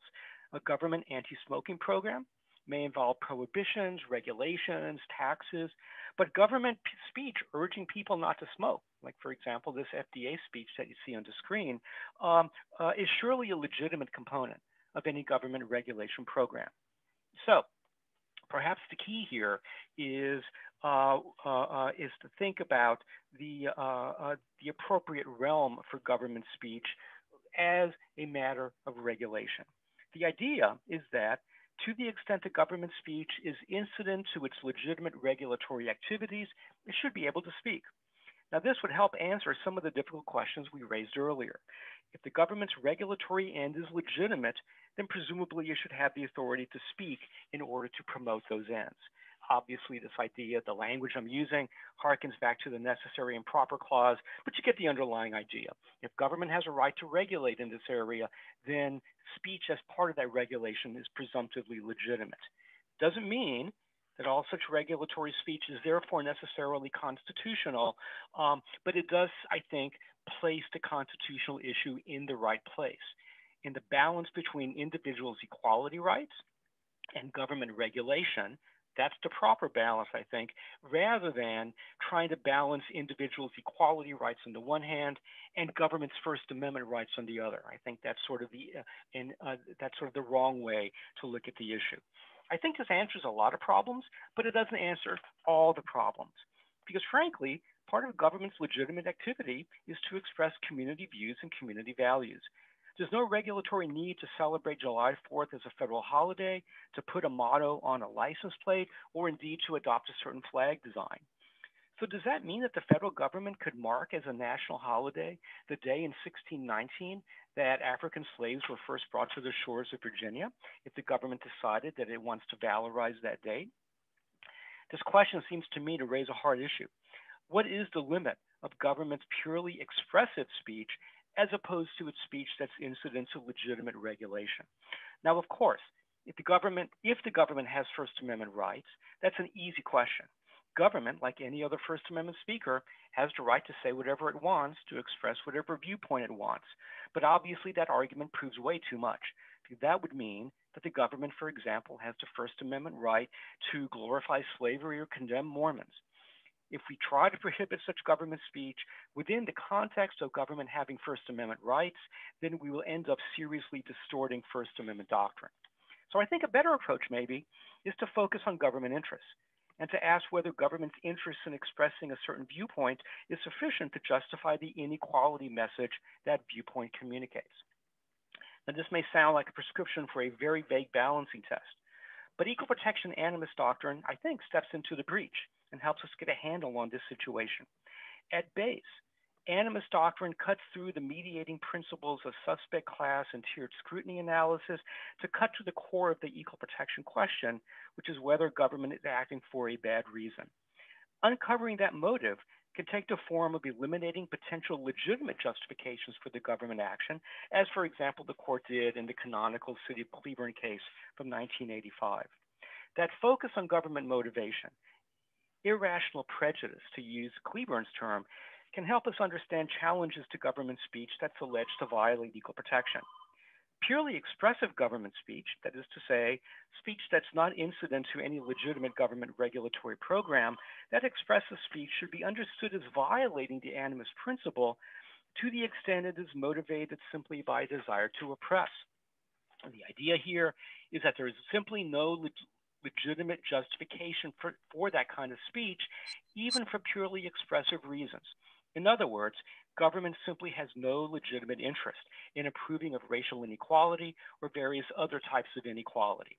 For that reason, speech expressing that approval should fall as government action that lacks any legitimate purpose. Now, let me close by restating my tentative conclusion about government speech, and I really, really do mean tentative. If the government has First Amendment rights, then presumably it would have the right to express discriminatory views just like anyone else does, as long as it doesn't act on them.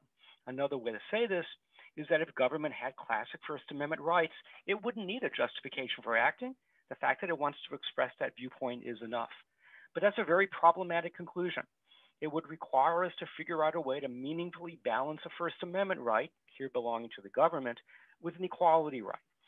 To be sure, we do that balancing when government regulates private speech, for example, hate speech, in order to vindicate equality rights. But in that case, the government is acting as a regulator rather than a speaker in its own right, and that's a very, very different situation, calling for a very different kind of balance. Of course, we could try to distort First Amendment doctrine by providing special rules for the government's own First Amendment claims. For example, perhaps we could insist on real democratic control of that government speech. But given the anti-majoritarian ideal of equal protection, it's hard to see how democratic approval of oppressive speech somehow makes it better and defeats the equal protection claim. For these reasons, it's probably a good thing that we simply leave First Amendment doctrine alone and consider the government's right to speak solely in terms of whether that speech furthers a legitimate government interest and refrains from oppressing any group. We should demand no less from the government, and animus doctrine provides a meaningful mechanism for imposing that sort of limitation on government speech. Thanks. Thank you, Bill. And our next speaker is Mary Rose Papandrea from UNC. Hi, everybody. It's such an exciting honor to be here. I'm so excited to celebrate Helen's book with all of you kind and reasonable people, to use Helen's phrase, which I loved. So this is a wonderful, wide-ranging book. And like Kate, I think she said she thought she'd go in 6 different directions, and then she settled on one. And I've decided to go in lots of different directions. And instead, I'm going to talk about different methods of countering destructive government speech, just more generally. I think this fits with what I've been writing about my whole career. And Helen's book has given me a framework for putting together a lot of the things I've been thinking about. I realize that a lot of my work fits as an examination of some of the structural issues with the First Amendment. And so I'm going to use her book as a way of putting together a lot of things I've been thinking about for my whole career. So this is not a surprising conclusion, but my ultimate conclusion in my article is that countering destructive government speech is extraordinarily difficult. The existing constitutional protections for people and entities that try to challenge the government speech are weak at best. We can do some things to bolster these protections so that we can evolve the doctrine. But by far our most successful tools historically, and I think going forward, will be to focus on and these are hard things to do, our social norms, making sure we have a robust press, and civic education. So in chapter 7, Helen outlines how to counter destructive government speech. She begins with constitutional litigation, and then she quickly turns to other methods of countering government speech that don't involve litigation. Helen is absolutely right to recognize that constitutional litigation offers very little chance of countering the biggest problems with government speech today, although many of you have some great ideas, so maybe that will change. Instead, we need to focus on other avenues. Structural challenges to our system of free expression are everywhere, and Helen's book outlines many of them. I'm going to talk about some of them and add a few more for good measure. Not surprisingly, given my media law background, my focus will be on the role of the press and their sources, which includes government employees. Okay, so first, I really like this framework of first order and second order government speech problems. And so I'm going to say a word about these first order problems, which I have obsessed over. And I think it's probably one of the reasons why I'm here today, because I have obsessed over this. One issue we've seen in cases like Symposium and Walker is whether there's a creation of a public forum or whether the government is the one speaking at all. You know, notice in the second order speech problems, it's not as common where we're fighting over that. We know it's the government speaking, but then what do we do about that? So back to the first order problems. One of the issues is how do we make this determination? And as Helen quotes Mattel in her book, it's clear that the government speech doctrine is a doctrine that is susceptible to dangerous misuse. Now it's really difficult now after cases like Walker and then the Tam case to figure out what's going on in this area. It's very hard to predict when a court will decide that the government is speaking or whether the government has created a forum. Unlike many other areas of the court's First Amendment doctrine, the jurisprudence in the government speech area does not rest on bright line rules. Instead, the court has explicitly embraced this many-factor approach, including an increasing reliance on these very mushy practical implications. So in my view, and I think Helen and I disagree a little bit about this, but I think this doctrine is virtually nonsensical and illustrated when the dissent in the Walker decision essentially became the majority in the Mattel case. Even when the court decides that the government has created some sort of forum, the court has been in this area very reluctant to apply its sort of more normal, robust First Amendment protections that we see in the court's other cases outside of the government speech doctrine. And it might be that it's just because this is so tricky. It's just so tricky, and so we need a new approach. And it's a new, relatively new doctrine, and so we have the freedom to do what we want. But in my view, this distorted and inconsistent analysis that we see coming from the court in these cases leaves me with the distinct impression that the court is embracing a First Amendment it sort of kind of wishes it had instead of the one that we do have. So for example, in the First Amendment doctrine that we do have outside of this, the government speech doctrine, we see the court extraordinarily hostile to viewpoint discrimination, doesn't allow the government to prohibit hate speech or make decisions about what speech is high speech and low speech unless it falls within a category of unprotected speech or lesser protected speech. And also it doesn't allow the government to decide where speakers get to choose to speak unless we're talking about a content neutral time, place, and manner restriction. And so in this way, the government speech doctrine illustrates some much bigger tensions that we see within the broader First Amendment doctrine. You know, I met like, I just, a little diversion here, Sasha's question earlier about the incitement line of cases. You know, I think that that's another tension we see coming up, maybe more in second order cases. But I think it's a fascinating lens to see where the court is, maybe these fault lines on First Amendment doctrine generally are playing themselves out in the government speech doctrine. Okay. The second point I want to make about first order problems is that is about this transparency principle and how it doesn't work as well in the context of some of these cases. I love the transparency principle. I am a long fan of government transparency. I'm not saying that Helen's wrong to insist on transparency. I agree. It is essential. I think the point that I wanted us to talk more about is what work can transparency do? Like how much work does it do? And the theory is with transparency that you know, if the public knows the government is the one speaking, not the private actor, that then the government is subject to political checks like voting, lobbying, petitioning, and protesting.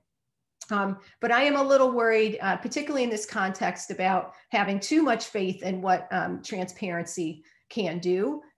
Number one, there's sort of a meta problem with transparency that some scholars have started to bring up, like David Posen in the FOIA context has written thoughtfully about this. There are many other scholars. So this is something maybe to examine in this context and bring in some of that literature and think about transparency in this context now. You know, one big problem is we have to assume that people will care enough to do anything about any particular thing they find out about. You know, are they actually going to take to the streets if they disagree about someone not being able to put their name on a park bench in the school's fundraiser? You know, like these are not things that necessarily drive heated political action, much less be the deciding factor when they vote and go to the polls, right? So that's a real like practical problem, you know? So like we have the theory and then we have some practical issues. But the other thing is that transparency might work pretty well in cases like Russ v. Sullivan, where you're talking about abortion and people care. There's like heated political debate about abortion rights, but it's going to work less well when we're talking about minority voices like the Suman religious group or the Sons of Confederate Veterans. You know, a lot of people, this kind of goes back to point number one, where we're sort of abandoning our usual principles in the First Amendment doctrine that you know, no one's going to take to the, not a lot of people, not a majority, will take to the streets to defend a minority. That's the whole point of the court's First Amendment current doctrine that is so protective of minority speakers. So anyway, that's an interesting point there. Okay, second stage problems in my remaining time. I don't even know how much time I have. I'm gonna go with like maybe 4 minutes, Jason. Does that sound about right? You have 3 minutes left. 3 minutes, okay. So that's all right. I have written about all of these things elsewhere. Have 1 of my minutes. Take one of mine. Oh, okay. Well, I'm just going to summarize things I've written about in many other places. And I think you'll, in my shorthand, you'll understand the concern. So the second stage problems where the government is clearly speaking, but maybe engaging in destructive speech or not revealing information at all, like silences. And that's interesting, like not telling us things. So how do we go about countering this? How do we deal with this problem? So one thing is defamation law can protect speakers who try to challenge the government, right? So we have the New York Times v. Sullivan case, most important case, I contend, that in the First Amendment. But as you all know, very much in the debate now, we have Silberman and Thomas all questioning this. So who knows what's going to happen to that? Even with Sullivan on the books, it doesn't provide absolute protection. There's always a risk of litigation. And so that's a weak point, perhaps. In defending Sullivan going forward, and I don't kid myself, we probably are going to have to do that at some point. I love Danielle's suggestion of making sure we reframe, she didn't talk about this particular issue, but reframe or focus, I should say, on the importance of defamation protections or constitutional protection and defamation actions as a important element of countering government speech and its civil rights protection. Okay, we have FOIA litigation. That's another way of like getting information the government doesn't want to share with us, or maybe getting proper information. FOIA is a hot mess.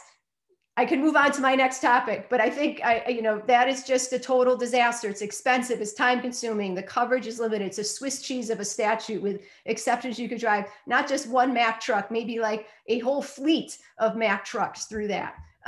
Another problem is that's a statutory right, not a constitutional right. And there's a very limited constitutional right for any government information outside of, say, criminal proceedings and related proceedings. So I get there are so many logistical problems with recognizing a broad constitutional right to government information. My husband's advocated for this. We fight about it all the time, about how it would possibly work. And I know it probably won't work. FOIA is an illustration of how poorly, logistically, practically it would work. But I think we might have to think about this. We might need to give this a closer look because we have an ongoing collapse of the customary press norms that give access to information, and the government's increasing desire to operate out of the public view. We just may need to go down this road. And I will say that one promising development in the court system is the lower courts appear to be in agreement, at least to the extent they've considered it, that there's a First Amendment right to record the police. This is based on a theoretical conclusion that recording the police is part of the speech process. So perhaps we could push that doctrine and recognize that getting government information is also part of the speech process and protected under the First Amendment.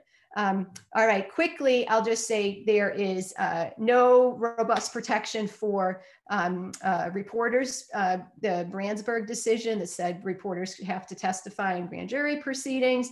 It's a mishmash of statutes. If you're in a state court, you might get protection. If you're in federal court, you rest on the Attorney General's discretion to call or not call a reporter. Depends on the proceeding. And where you are. Protections for publishing national security information. Once you get it, we have Pentagon Papers case, but that's a prior restraint case. Doesn't answer subsequent punishment. And we see the Julian Assange prosecution, another like the Sons of Confederate Veterans, not very popular, but yet dramatically posing a danger to First Amendment rights if that prosecution goes forward and is successful. We have the, Helen and I have loved to write about the government employee speech is also not robustly protected. We see leakers get no protection. They're very weak whistleblower protections, particularly for national security employees. We've seen recently brought to light the pre-publication review for government authors who have access to classified information.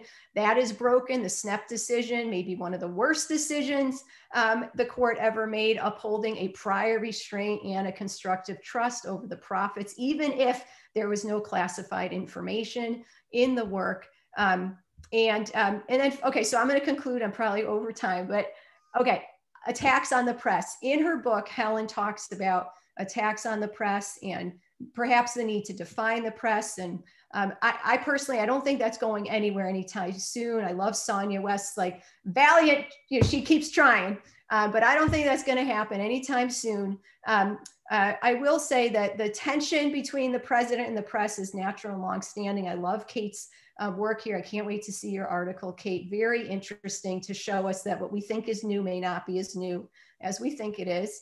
But I think what this all shows us is we have much bigger structural problems.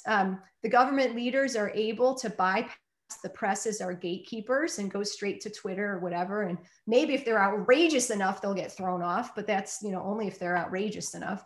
And we also should keep in mind the government is not just the president, but includes state and local government. And right now we have news deserts. There are no coverage, no one holding people's feet to the fire. And so this is a really big problem. So we need to build up our press. We need to get creative to figure out some financial models. But most of all, and I know this is probably the hardest thing to achieve, and it will take perhaps decades, but we need to invest in civic education. People need to understand how their government works. They need to care, and they need to know how to seek redress and accountability. So I'll end there. Thank you. Great. Thank you so much. And next up is Clifford Rosky from University of Utah. Thank you. I'll say my computer has a problem picking up my image on Zoom. I know you all can hear. Oh, there we go. That's what I was going to ask for. Thank you. Hi, everyone. I'm so grateful to be here and to join you all in celebrating Professor Norton's outstanding book. I owe a debt of gratitude, and I think we all do. For a moment, just try to imagine her foresight. She's been writing about government speech for 17 years, since 2004. 2004 wasn't just the year that Johans versus Livestock Association was decided. It was also 5 years before Donald Trump even had a Twitter account and a dozen years before he was elected president. The prescience of this work just boggles the mind. So I'll just begin by saying thank you and congratulations, not only for your wonderful book, but your impressive body of scholarship on this important and timely topic. I hope you enjoy watching your own work becoming so relevant and sparking so many new lines of inquiry for other scholars.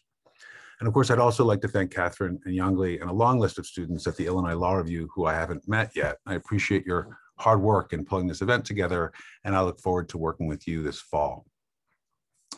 In her book's introduction, Professor Norton hints at what I think is a fascinating little aspect of government speech doctrine, one of the few that she doesn't have time to fully examine in the book itself.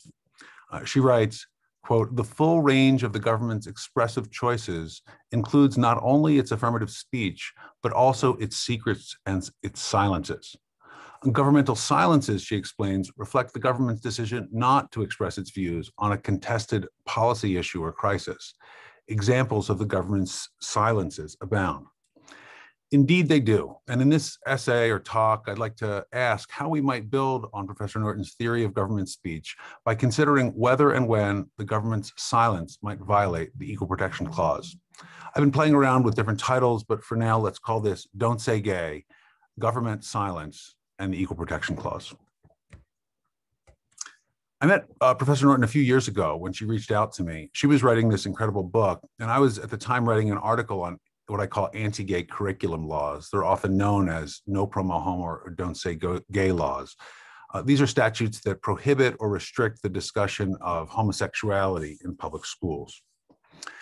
Now, once you've read Professor Norton's book, the link between these two topics becomes crystal clear. Curriculum laws regulate the content and the viewpoint of what teachers teach students in public schools. And after Garcetti, it seems at least plausible to ask whether the court might consider these curriculum laws to be government speech regulations. After all, when teachers are teaching students in primary and secondary schools, they might be speaking pursuant to their official duties. Indeed, they are. In Garcetti, the court expressly declines to decide this matter, and the circuits are now split on it, so we don't know for sure yet. So it's very unclear whether and how Garcetti's exception for what it calls speech related to scholarship and teaching would apply to teachers in primary and secondary schools as opposed to public colleges and universities. But in any event, that's why I'm here, because of my work on anti-gay curriculum laws. And in her book, Professor Norton often uses these laws to illustrate how the government speech can violate the Equal Protection Clause, even when or though it cannot violate the Free Speech Clause. In particular, she focuses on two examples, the anti-gay curriculum laws of Texas and Alabama, which are basically identical. Under both laws, sex education courses must include, quote, an emphasis that, ironically, an emphasis from a public health perspective that homosexuality is not a lifestyle acceptable to the general public. It's a strange notion that you have to make a moral claim from a public health perspective. In addition, both laws require sex education to include, quote, an emphasis that homosexual conduct is a criminal offense under the laws of this state. As Professor Norton suggests, these laws mandate government speech, speech that I do think violates the Equal Protection Clause. By affirmatively requiring teachers to tell students that same-sex intimacy is unacceptable and criminal, in some sense falsely, they deny lesbian and gay students the opportunity to learn about who they are. They inflict dignitary harms on these students, and the laws themselves are motivated by nothing more than animus against them, obvious resonance with Bill's talk. But in this respect, the laws of Alabama and Texas are somewhat unusual. In most jurisdictions, anti-gay curriculum laws operate by prohibiting and restricting the discussion of homosexuality in schools rather than by affirmatively requiring. In 2017, when I published my article, 20 states had anti-gay curriculum laws by my count, but only 4 of them affirmatively required teachers to discuss homosexuality at all. This is why anti-gay curriculum laws have been nicknamed no promo homo or don't say gay laws, in the negative. For the most part, they mandate government silence rather than government speech. And I just want to ask, does that make a difference in terms of whether they violate the Equal Protection Clause? I actually don't think it does. And there's a case out of Arizona that I think is relevant here. In 2010, the Arizona legislature passed a law banning public schools from offering courses in ethnic studies. When that law went into effect, it was enforced against only one program, Tucson's Mexican American Studies program, which had been implemented to facilitate a desegregation in the school district. When teachers, students, and parents challenged the law, the district court found that it violated the Equal Protection Clause. To the best of my knowledge, that is the first federal court to ever invalidate a state curriculum law under the Equal Protection Clause. But note that Arizona's law did not mandate government speech, it only prohibited it. A similar pattern has appeared in constitutional challenges to anti-gay curriculum laws, although no court has had occasion to rule on this subject yet. When I was writing my article in 2016, I served on the legal team that filed Equality Utah versus Utah State Board of Education, which ended up being the first successful challenge to a state's anti-gay curriculum law. In our lawsuit, we challenged the constitutionality of Utah's no promo homo law, which forbade Utah public school teachers from engaging in what it called the advocacy of homosexuality, whatever that means. Much to our surprise, the Utah legislature surrendered. They repealed the law by nearly unanimous margins only 6 months after we filed the lawsuit.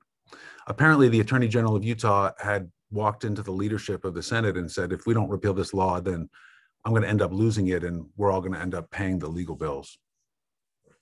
In the years since, I've continued working with the National Center for Lesbian Rights and Lambda Legal to file similar claims in Arizona and South Carolina with similar results. In Arizona, the superintendent agreed with our claims the day we filed them, and the legislature repealed the state's no promo homo law 2 weeks later. And in South Carolina, the Attorney General issued an opinion agreeing with us even before we had filed our complaint. And within 13 days, we had entered into a consent decree in which the court and the defendants agreed that the law was unconstitutional. So over and over, states have recognized that anti-gay curriculum laws violate the Equal Protection Clause, regardless of whether they mandate the government's speech or the government's silence. It is no accident that anti-gay curriculum laws straddle this distinction between the government's speech and the government's silence. Discrimination against lesbian, gay, and bisexual people in particular has long taken the form of governmental silence. In Blackstone's commentaries, he refers to sodomy as, I'm going to butcher the Latin pronunciation, but it's peccatum illud horrible inter Christianos non nominandum, which is the dreadful sin not to be mentioned among Christians. The idea was that by speaking about sodomy, the authorities might somehow encourage it. This is an exceptionally old idea, but it hasn't been retired yet. Until the 1960s, most states prohibited sodomy not by describing the conduct itself, but by referring to it only as, quote, the detestable and abominable crime against nature. In 1973, the US Supreme Court held that these laws were not unconstitutionally vague, even though they deliberately failed to mention, let alone describe, the conduct that they were prohibiting. And to this very day, Mississippi still defines unnatural intercourse in precisely these medieval terms. But even in the years since Stonewall, governmental silence has been a prominent feature of discrimination against lesbian, gay, and bisexual people. As Professor Norton observes in her book, the Surgeon General's report on AIDS was a welcome and remarkable example of government speech, but it was preceded by a very long silence, which was not accidental. For 5 years, while thousands of gay men were dying of AIDS, the Reagan administration was explicitly and aggressively prohibiting and preventing the Surgeon General from discussing AIDS at all. And repeatedly, they would warn the press before they interviewed him, you may not ask him about AIDS. If you do, he's not allowed to answer those questions. In response, the LGBT movement launched the Silence Equals Death campaign as a protest to the government's inadequate response to the epidemic. In 1993, President Clinton signed Don't Ask, Don't Tell, a remarkably explicit example of the government's silence. Rather than banning gay people from serving in the US Armed Forces, the policy prohibited military recruiters from asking applicants if they were, quote, homosexual or bisexual, and also prohibited gay and bisexual soldiers from coming out.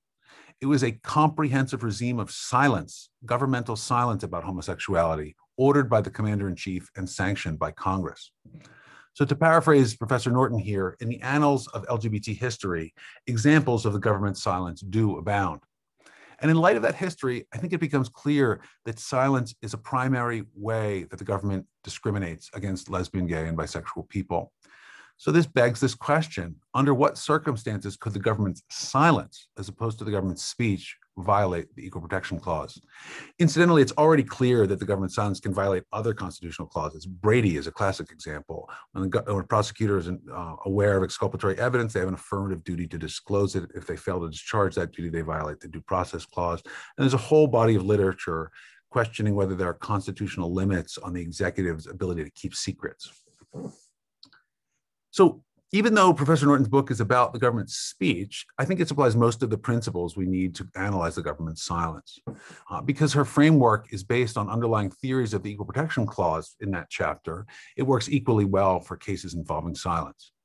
So we can say that government silence or speech violates the Equal Protection Clause for any one of three reasons: by denying certain groups equal choices and opportunities, inflicting dignitary or expressive harms, or just being motivated by nothing more than animus. And as she suggests, I think the laws of Alabama and Texas do check all three of those boxes by denying LGBT students, well, at least lesbian, gay, and bisexual students, the same educational opportunities that other students are offered, by sending the message that homosexuality is too immoral or shameful to discuss in schools, and because the policies are motivated purely by animus. But I don't think that analysis is limited to the laws of Alabama and Texas, or even to those other provisions in other laws that affirmatively require teachers to convey anti-gay messages to students. I think the same principles apply with equal force to all anti-gay curriculum laws, even those best characterized as don't say gay or no promo homo laws.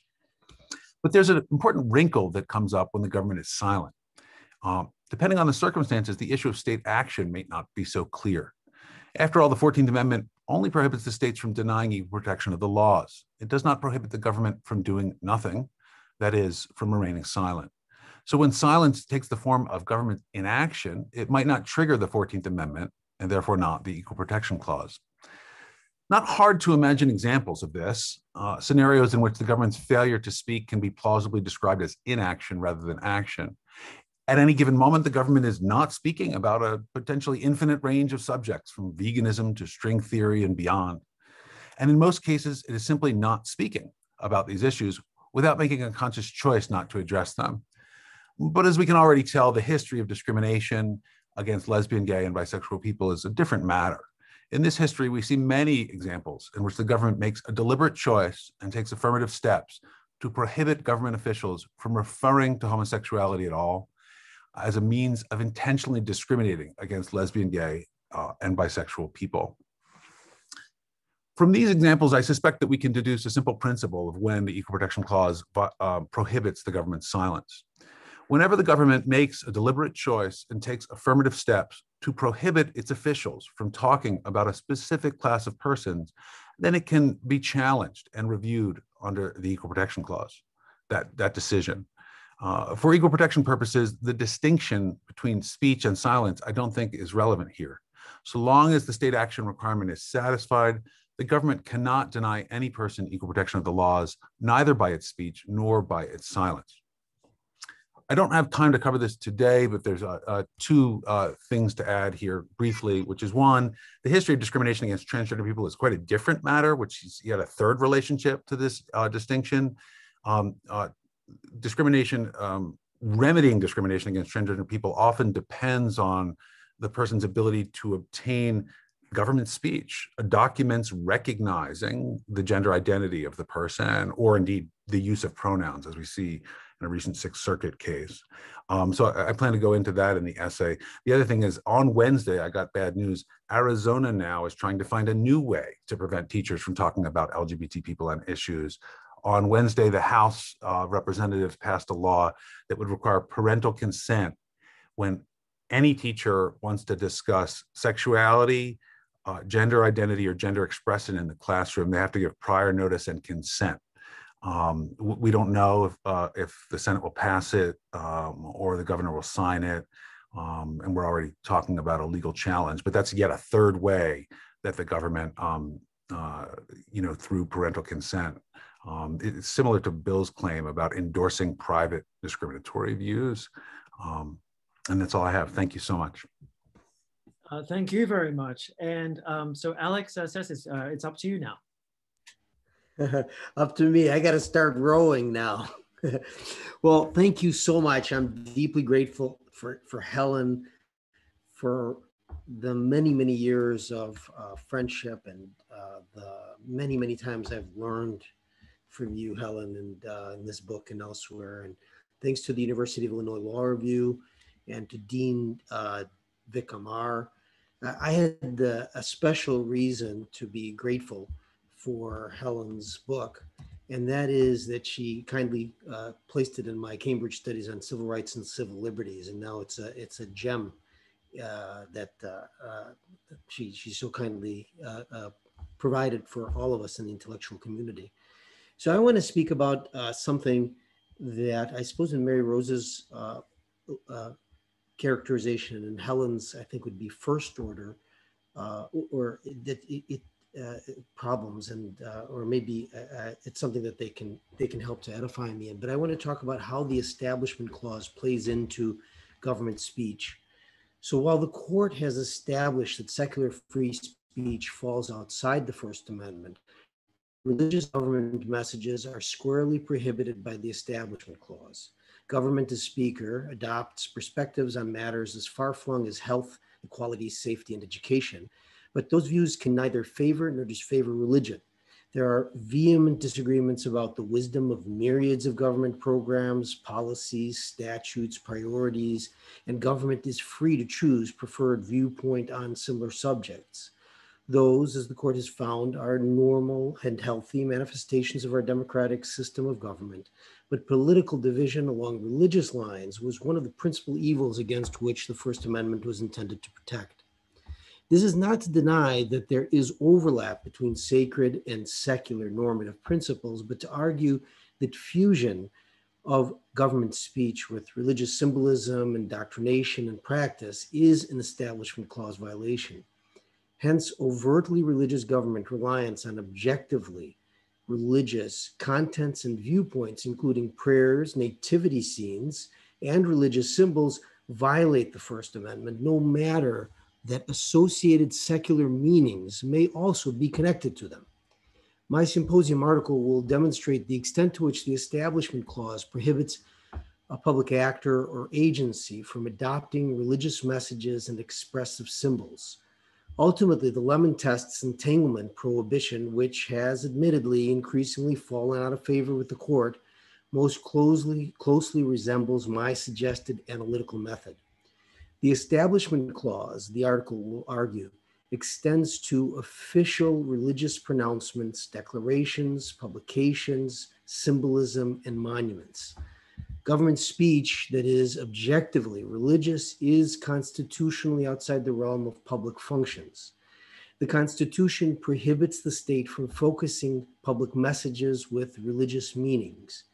The limitation is explicitly stated in the opening clause of the First Amendment, which restricts government from engaging in the private spheres of belief and ritual. One religious clause prohibits the government from participating in sectarian conduct, while the other requires government to respect personal autonomy. The government speech doctrine grants states the authority to explain religious ritual without actually participating in them, displaying of religious objects in a historical context, such as museums, and supporting the private enjoyment of religious beliefs of private citizens and public servants. The Establishment Clause restricts government from officially adopting religious messages that might signal sectarian preferences and favoritism. The First Amendment requirement that government remain neutral in pronouncements about matters of religious conviction helps to maintain a core component of counter-majoritarian, equalitarian, and pluralistic governance. That is, the balance between the Constitution's guarantee of individual conviction on the one hand and mandate of government excessive secularism exists on the other to preserve the fundamental right of dissent from state-imposed orthodoxy. Roberts Court's jurisprudence, on the other hand, has increasingly chipped away at the wall of separation. A majority of the court recently found that even a 32-foot cross maintained by local government at a busy street intersection did not overstep the constitutional limit of the Establishment Clause. Boy, I ran out of air there. Despite the millennial pedigree of the cross as a preeminent Christian symbol. Elsewhere, the court found invocations at legislative sessions delivered by a chaplain to be generic, religious, and sectarian, even when the chaplain was appealing to a divinity.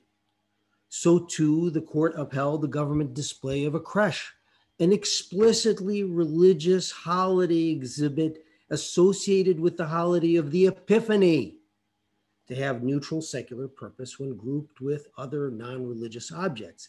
To me, it's a bit as if we put a church in a secular residential community and say, hey, it's no longer associated with religion. The difference here is that churches are protected by free exercise, association, and free speech rights. On the other hand, a nativity scene sponsored by public entity fuses religion with government's message, blurring the line of the Establishment Clause separation.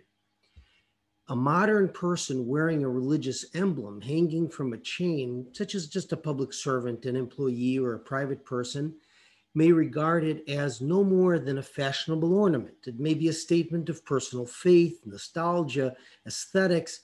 However, no government entity can adopt religious symbolism into its communications and defend such actions by invoking only modern connotations.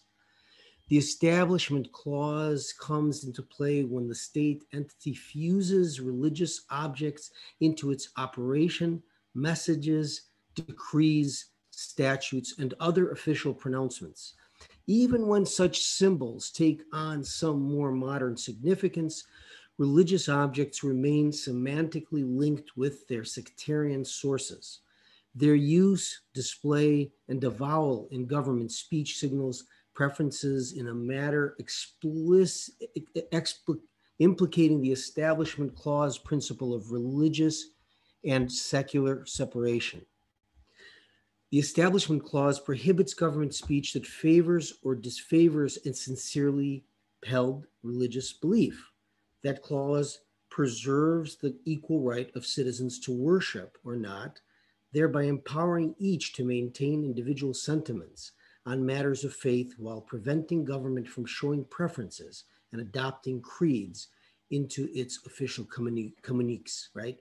So in other words, the Establishment Clause and free speech and free exercise clause work hand in hand to advance individual religious practice.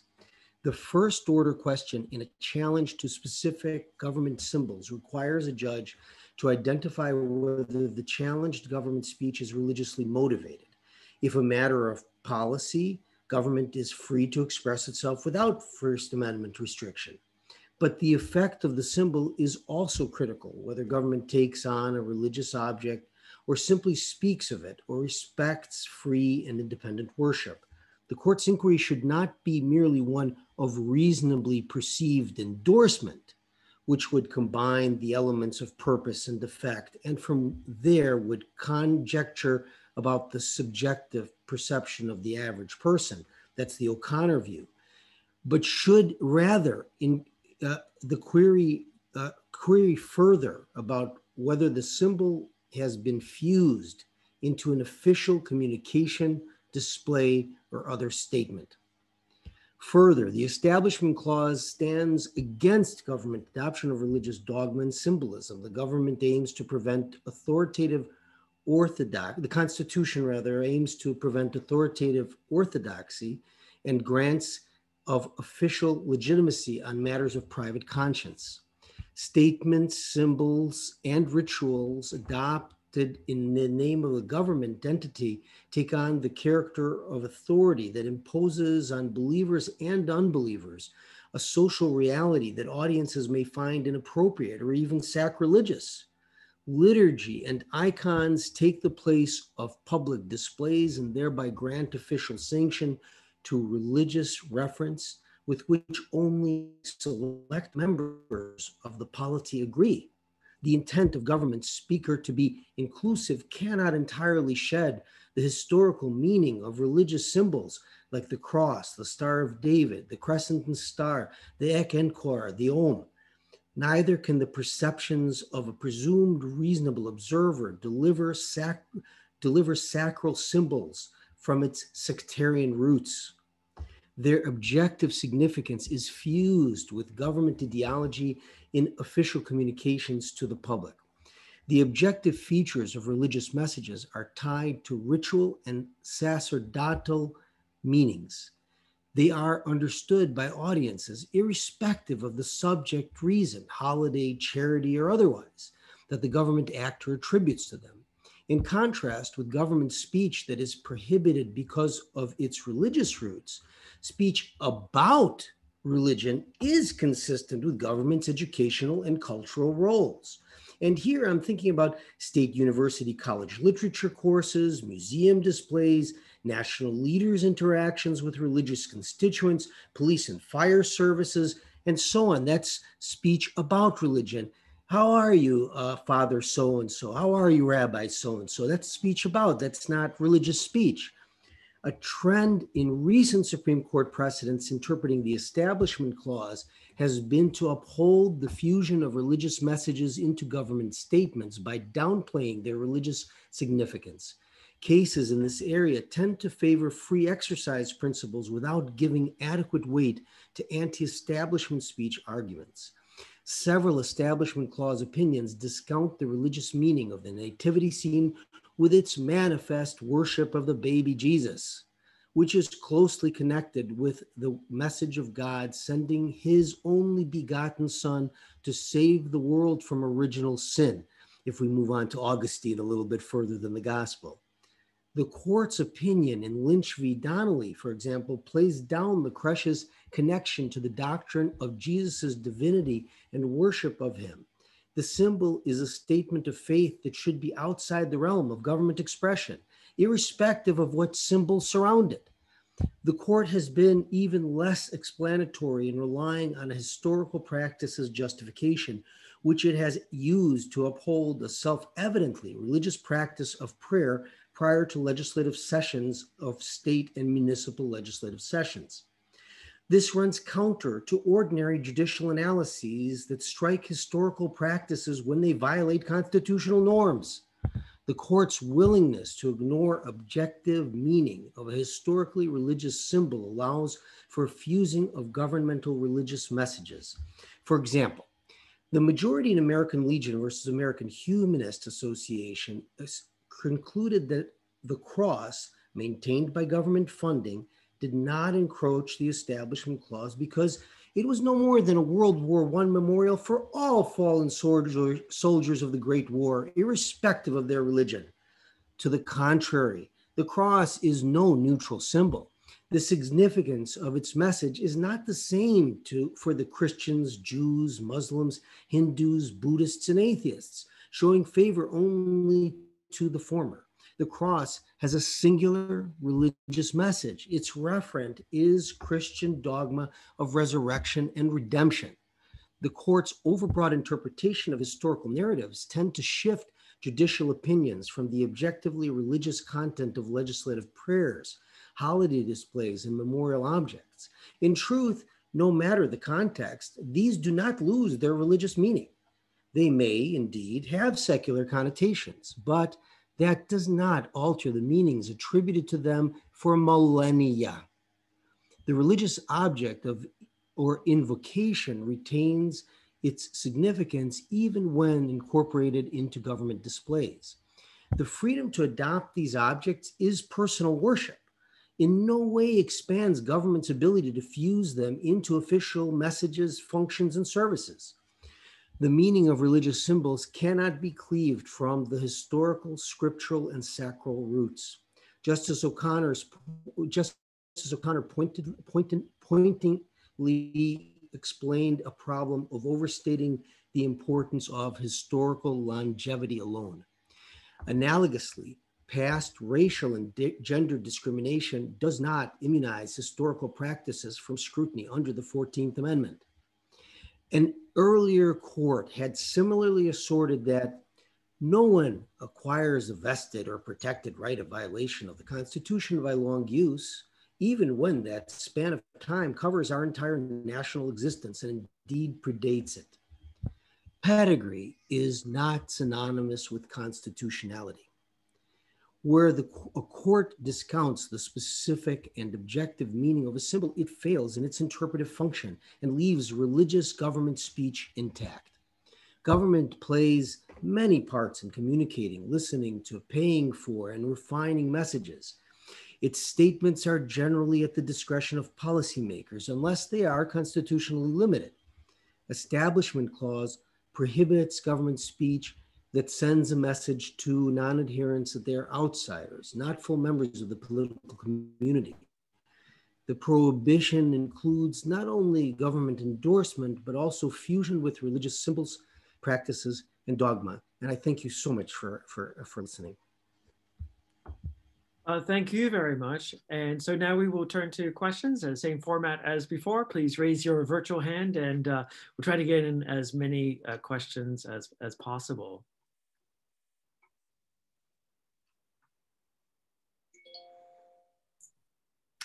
So Helen, please get started. Thank you. Yeah, apologies for pushing to the front of the line. You know, everyone should be so lucky in their life to have people think about your ideas so thoughtfully and so creatively. It's astonishing. Something for each of you. So Mary Rose, thank you so much for thinking so creatively and energetically about what we can do to counter the government's destructive expression. And as you know, I agree that there are all sorts of limits to constitutional enforcement, which I've been focusing on, but not exclusively. And so I'm so grateful for you thinking through what else we might do. But at the same time, the reason I keep circling back to constitutional litigation is because I am more and more frustrated, as you point out, with the limits of democratic accountability, right? The limits of transparency. The fact that that's not turning out to be the panacea that it's theoretically supposed to be. So I guess I'm asking you to help me with my discouragement, right? I see the limits of constitutional litigation, but I also sadly see all sorts of limits with democratic accountability. And so I'd be grateful for your help with that. Cliff, what an amazing project. This is going to be such a contribution to government speech, to equal protection, to state action. I just so love this idea that silence as an expressive choice can and does inflict all sorts of harms, and that deliberate silence could be understood as state action. And I guess I'd love to hear you riff a little bit about what other, I see implications for your ideas, not only in the context that you addressed, schools' curriculum choices with respect to sexual orientation and gender identity, but I think it also has implications for the government's deliberate silences about public health issues, the government's deliberate silences about science, and those could have equal protection implications. They could have due process clause implications. You have plenty to write about already, but I would love to hear you talk about that. And then finally, for both Bill and Alex, both of your remarks had me thinking about the same sort of thing. You know, the way I think about these issues is that the government does not have a right. Government doesn't have a right to anything, right? The Constitution protects us from the government and doesn't protect the government from us. So the government has no rights, including no First Amendment right to speak. But in Hofeldian terms, the government has a privilege to speak. And I have a pretty expansive view of that privilege. But I think that privilege is checked independently by other constitutional provisions. So just as if the president has an Article 2 privilege to do something, we still have to stop and make sure that she's not violating the Equal Protection Clause or the Due Process Clause of the First Amendment. But I saw both of you, I don't know if it was an alternative argument or an additional argument, sort of suggesting an ultra-virus theory of government speech, that sometimes even before we get to what I call second stage government speech problems, we should be asking whether or not government has any business to be talking about these sorts of things. And that I think I hear both of you saying in certain contexts, the government has this is not a permissible government function, right, as a structural matter, to be speaking with animus against protected class members or to be speaking on religious matters, which I think I see as a separate approach to thinking about government speech. And I just would love to hear you talk about whether or not you have accurately characterized part of your thinking. Thank you. Alex, let's get your question in as well. Thank you. Ask a question on my own panel. I love that. Thank you so much. Bill, I really appreciate so much your work here on finding speech that's beyond what is allowable, particularly using the animus perspective. And I noted particularly the Confederate battle flag point that you made. As you know, I make that point, but in the context of the 13th Amendment, and you're making in the context of the Equal Protection Clause, but I think they could work hand in hand, because maybe speech that's not legitimate. I mean, of course, you've got this very deep point about animus, which you do in so much of your work. But in addition to that, it may be things where what government's not allowed are things that are at least things that are specifically prohibited under the Constitution. Animus has got to be one of them from City of Cleburne, of course. I mean, that's the constitutional, that's the judicial interpretation. Nevertheless, that's the constitutional interpretation, that meaning of equal protection. What I wonder, though, in my question for you and also for Cliff, is how to enforce these things, right? How would one enforce such a right? Whether government silence is what is violative, or whether or not animus statements of inequality are those that violate individuals' rights. How are these actionable? Again, going back to the question of standing, that for sure plays a role in it. Great. And so this works out really well, because Bill Ariza is first on our list as respondent. I'm going to slip in a question as well, if you don't mind, Bill. I wonder if, as you're sort of thinking about this issue of animus, this is also something that goes to Clifford's paper. One way of thinking about it is the government's right to speak or not to speak, right? The other way to think about it is from the perspective of the listener. And so you could reconceptualize your animus approach as the right of the listener not to hear messages that are offensive from the government. And I wonder whether there might be some room to play on that end of the scale. So Bill. Yeah, okay, great. So thank you all for these questions. I'll just take them into order in which they were asked. So Helen, I have to think about the ultra vires versus second order point a little more carefully. My first inclination is to say that I'm not making a kind of a preliminary ultra vires point before getting to your second order point. Because I think actually government has rights to speak, even for purely expressive reasons. I mean, in terms of ultra vires, obviously it's not ultra vires to speak in pursuit of a regulatory program, even though maybe, they can still be struck down if it ends up being, too harmful to equality interests. So that's an easy case. On the expressive point, I think government has a right to engage in expressive, what I'm calling purely expressive speech as well, i.e. non-regulatory speech. So I don't think it's an ultra vires point, but what I do think is that as a second order matter, that purely expressive speech, flying a flag, for example, be the canonical example, can in fact violate an independent constitutional prohibition, as of course your book talks an awful lot about. So I think it's not an ultra vires argument, I don't think, although I would want to make sure to think about that a little more carefully before it being definitive. Alex, in terms of the 13th Amendment, absolutely. And of course, I know your work about the 13th Amendment, and I know that a lot of 13th Amendment scholars basically see that as the preferred vehicle for equality as opposed to the 14th. And so at the very least, I think we can agree that depending on what you think about the 13th Amendment, how broadly you read it, surely it would pick up this sort of speech without any difficulty. How to enforce it? I actually don't, maybe I'm misunderstanding. I don't see that as a big deal. You just bring a lawsuit. And of course, Helen's book talks about this, in terms of, for example, Confederate flags, right? So African Americans have brought lawsuits.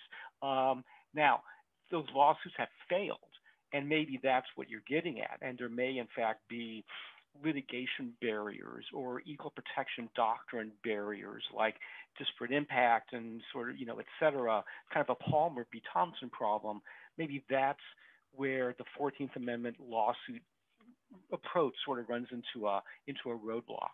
But as a conceptual matter, I don't think it's particularly difficult. You simply not to be flip about it, you bring a lawsuit, and you claim that this flying of the flag violates equal protection. And in fact, people have done that, as Helen's book notes.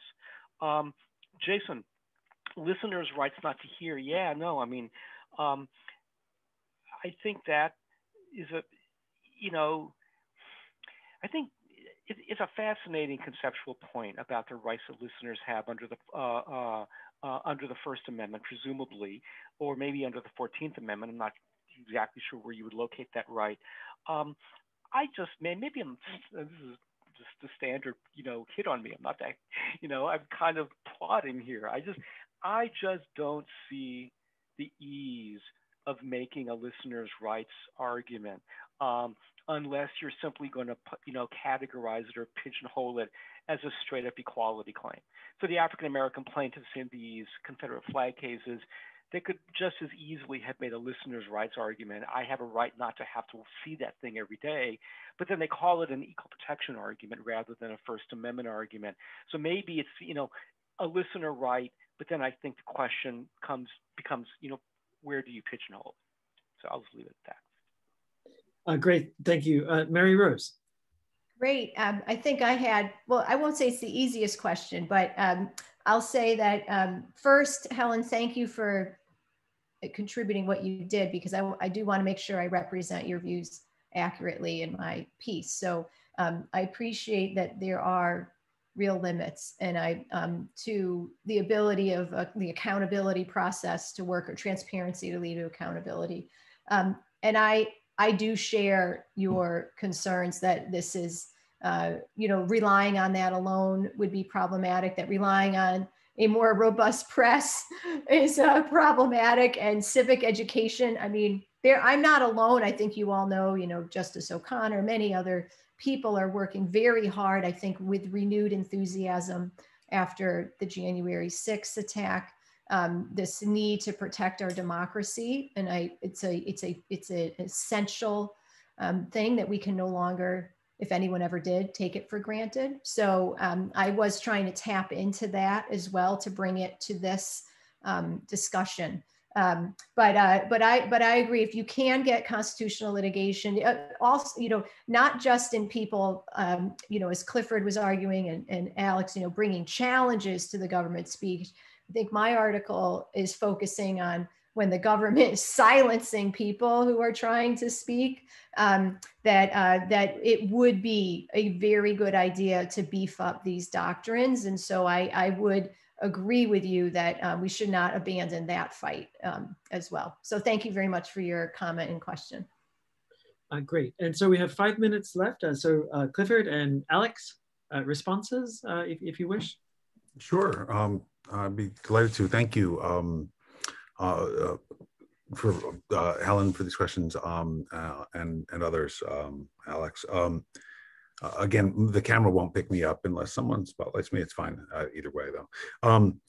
It's funny. It was actually, first of all, I appreciate Helen's invitation to think about other contexts. Interestingly, the narrative I told actually does include a public health example, right? The Surgeon General, a pandemic, no less, an epidemic of a contagious disease. And it's easy to imagine others.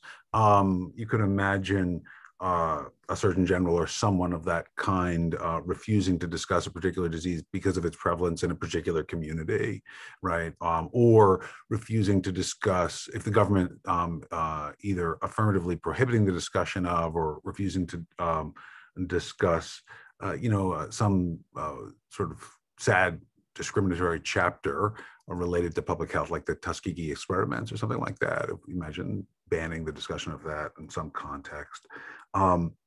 Or not wanting to talk about abortion in schools or in other contexts, or contraceptives. Typically, the easiest cases are going to be ones where the subject matter to be discussed has a very tight relationship to what the court calls a politically unpopular group, right? That's going to be the clearest equal protection trigger. And I think, my response to Alex's question, it was almost verbatim. I was thinking of the things that Bill said, which is you bring a lawsuit.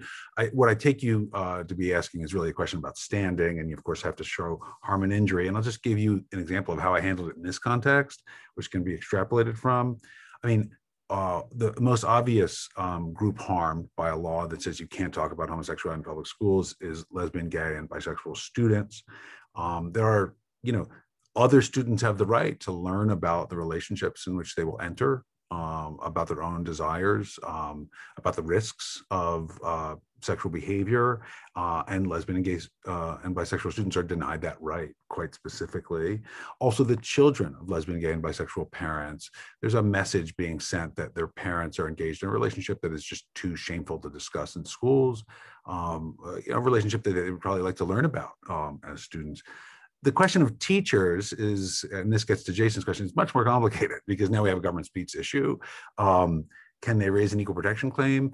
If they're lesbian, gay, bisexual teachers, is probably the easiest way to make that claim because they're often prohibited from coming out to students under these laws because that's the advocacy or promotion of homosexuality.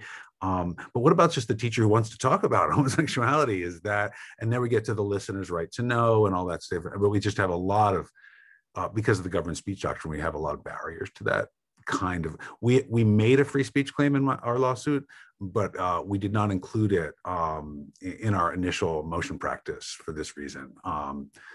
And in subsequent lawsuits, the lawyers have persuaded me, at least, that free speech can be left out of the equation, and we just bring the equal protection claim. So I hope that's helpful. Thank you all. And Alex, you have 1 minute. Yeah, and that's all I need. So what I was trying to say, and I'd be curious and different when we have more time to talk, Mary Rose and Helen, is that I take this to be what Helen calls second stage problem in her book. That is to say, when a government speech infringes on a specific constitutional right. And here I'm tying in the free exercise clause and the establishment clause, and that an establishment clause violation is a violation of free exercise because it creates a government orthodoxy and it's a cognizable harm that's actually exactly in Helen's words, constitutional right. I mean, it's a specific constitutional principle about the function of government and its and the requirement that it not fuse, not adopt any religious orthodoxy in order for people of all sorts of faiths to feel free to exercise their autonomous right to religion or non-religion.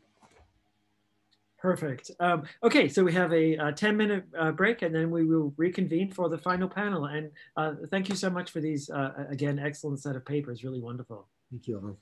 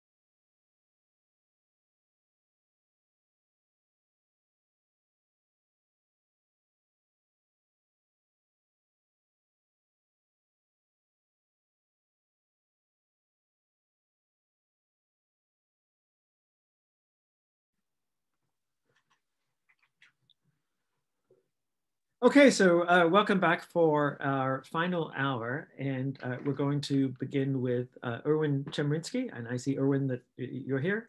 Greetings to you. Just a reminder, 15 minutes maximum, please, and I will give you a 12-minute warning and then another warning at 15 minutes. But Erwin, over to you. Thank you so much. It's really an honor and a pleasure to be part of this wonderful conference. I only wish we could all be together in person. I want to speak this morning about free speech dead zones. These are places where the First Amendment doesn't apply at all, or at least hardly applies.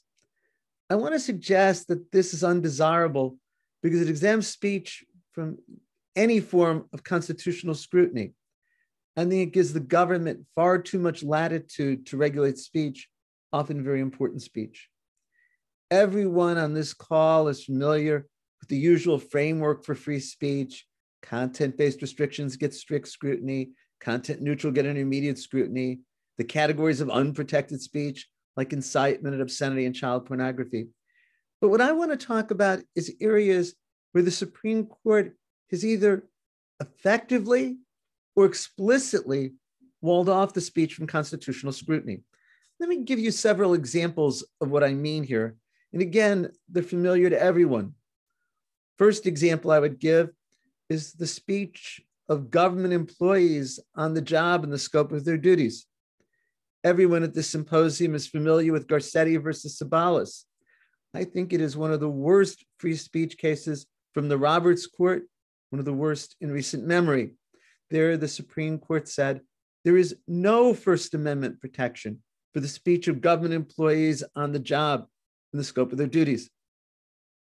This then means there's no constitutional protection for whistleblowers for reporting misconduct.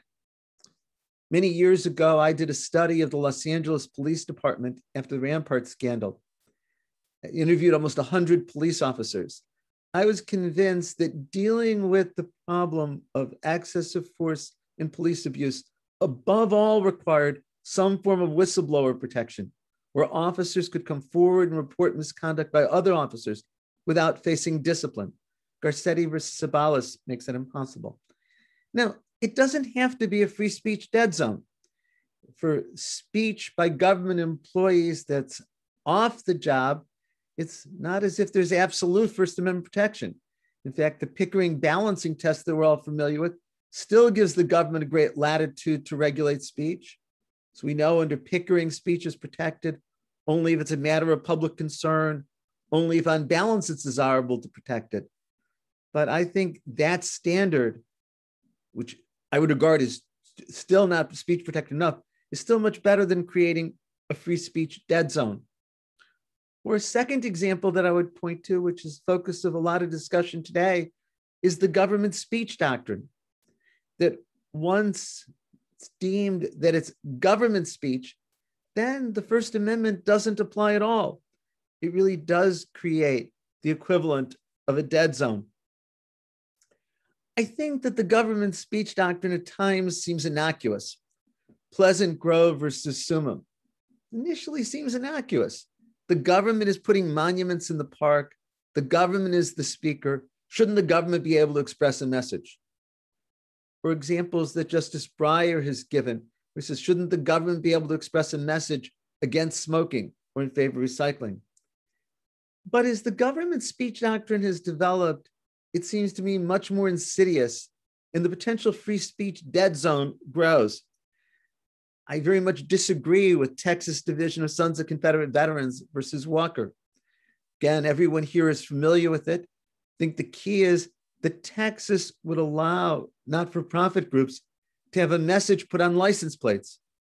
I think in this way, Texas was creating a forum for private speech. But the Supreme Court said that the license plates are a form of government identification, and therefore it's government speech. To me, there's two ways of framing the issue. Do we frame it as the government is creating a forum for expression so that then the First Amendment applies? Or do we put this in the category of government speech and it becomes a free speech dead zone? I would certainly want the presumption to always be in favor of the former. I think in this case, it clearly is. My concern about the government speech dead zone is its ability to swallow so much else of First Amendment doctrine. In Pleasant Grove versus Summa, the Supreme Court made clear that the government can speak by adopting private speech as its own. But if so, then there seems no limit on the ability of the government speech doctrine to preclude constitutional protection for expression. Imagine that a city has an ordinance that it's not going to allow any demonstrations in a particular city park. But then it allows, I'll make it a pro-Trump demonstration in the city park. And it says, well, we're adopting that private demonstration as our speech. And since it's our speech, government speech, the First Amendment doesn't apply. Blatant viewpoint discrimination that would otherwise be unacceptable becomes permissible just by the government adopting it and calling it government speech. Now, that may seem far-fetched until you think back to Rust versus Sullivan. Rust versus Sullivan, of course, was the government conditioning money on doctors not being able to make abortion referrals. I would have thought that that's clearly an unconstitutional condition imposed by the government with regard to its funding. But by characterizing it as government speech, the First Amendment doesn't apply. A doctor advising a patient is in no way government speech. In fact, what the government was trying to do was prevent that speech because it didn't want that particular message being heard. Isn't this the government speech doctrine becoming a dead zone that very much prevents expression? Let me give a third example that may not be a complete dead zone, but practically speaking comes close, and that's the secondary effects doctrine. We all know the basic rule that content-based restrictions on speech have to meet strict scrutiny. I've thought that one of the most inexplicable cases, one of the hardest to teach my students, is City of Renton versus Playtime Theaters. There, a city is engaged in clear content-based restriction, saying that all the adult entertainment has to be in one corner of the city. Now, the court might have upheld that, following other decisions that basically treat sexual speech as low-value speech. But that's not what the court did. The court said there's secondary effects, and based on the need to combat the secondary effects, the government is able to regulate the speech. It's not content-based restriction. But there are always secondary effects to speech. Never is the court articulated any principles as to which secondary effects trigger the secondary effects doctrine and which don't. By calling something a focus on secondary effects, the court effectively creates a free speech dead zone. If you compare the cases where the courts rejected the secondary effects doctrine, like Discovery Network versus Cincinnati, Booth versus Berry, with City of Renton versus Playtime Theaters, doctrinally it's hard to define when does the secondary effects doctrine apply. But we know once it does, then the government can engage in content-based restrictions. Then it's in essence a First Amendment dead zone. Let me give a fourth and final example that I think is very close to a First Amendment dead zone. And that's when the government makes claims with regard to military or national security. And the unwillingness of the court to apply the usual First Amendment principles and the deference that's given to the government, which allows me to say this is very close to a First Amendment dead zone. Again, I can give examples that are familiar to you. Take Humanitarian Law Project versus Holder from a little bit over a decade ago. This would seem to me a case that had to be analyzed under the Brandenburg test. The question is whether or not this expression, which was charged with giving material support for terrorist activities, was sufficient to meet the test for incitement. But nowhere does Chief Justice Roberts' majority opinion mention the Brandenburg test, and instead it's just about expression to the government with regard to issues of national security. Or take Fair versus Rumsfeld as an example, the challenge to the Solomon Amendment that required that law schools allow military recruiters beyond campus. And I should disclose here, I was one of the plaintiffs in Fair versus Rumsfeld and involved in litigation from the very beginning. I think this clearly was compelled speech. Law schools were required to post notices. This was compelled association. Those are the reasons the Third Circuit declared this unconstitutional. But if you go back to Chief Justice Roberts' majority opinion, it's quite explicit in saying that since this is about the military, great deference has to be given. And I don't think the usual rules of constitutional law, First Amendment, applied at all. Or think of speech on military basis. There's Greer versus Spock.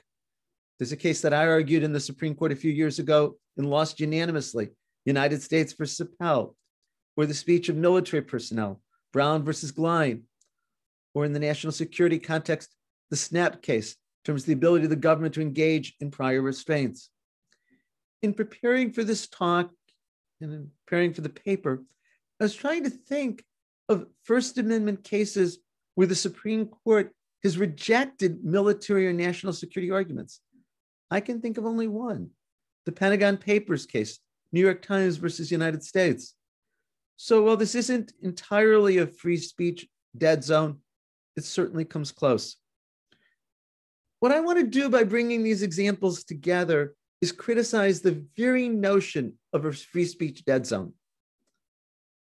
At the very least, it gives the courts too much discretion based on the framework they use, how they characterize the matter. If the government employee's speech is seen on the job, then no First Amendment protection. If it's off the job, well, there's some First Amendment protection. In the world of social media, in the world of remote access, is this distinction one that makes sense? And doesn't a lot just depend on characterization? Or as I said with regard to the government speech doctrine, if it's thought as the government creating a forum for private speech, First Amendment rules, if the court says it's the government is the speaker, it's a First Amendment dead zone. Or with regard to the secondary effects doctrine, the point I was trying to make is the court has so much discretion as to whether to say, well, these secondary effects mean that the doctrine applies. The usual rules with regard to content-based restrictions are inapplicable. And of course, if the matter is characterized military and national security, it's as if there's an exception to the First Amendment at all. And this kind of ability to manipulate the doctrines, I think, undermines what we're trying to achieve with any set of doctrines in constitutional law, and certainly the First Amendment. But I would go further and say that there should always be First Amendment scrutiny of government regulation of speech. Perhaps there are areas where there's going to be more deference, but the idea of First Amendment dead zones creates judicial abdication with regard to speech. And it's that judicial abdication that I especially want to criticize. So that's what I wanted to talk about today. And again, thank you so much for including me in this wonderful symposium. Thanks so much, Erwin. And next we are going to hear from Jacob Eisler.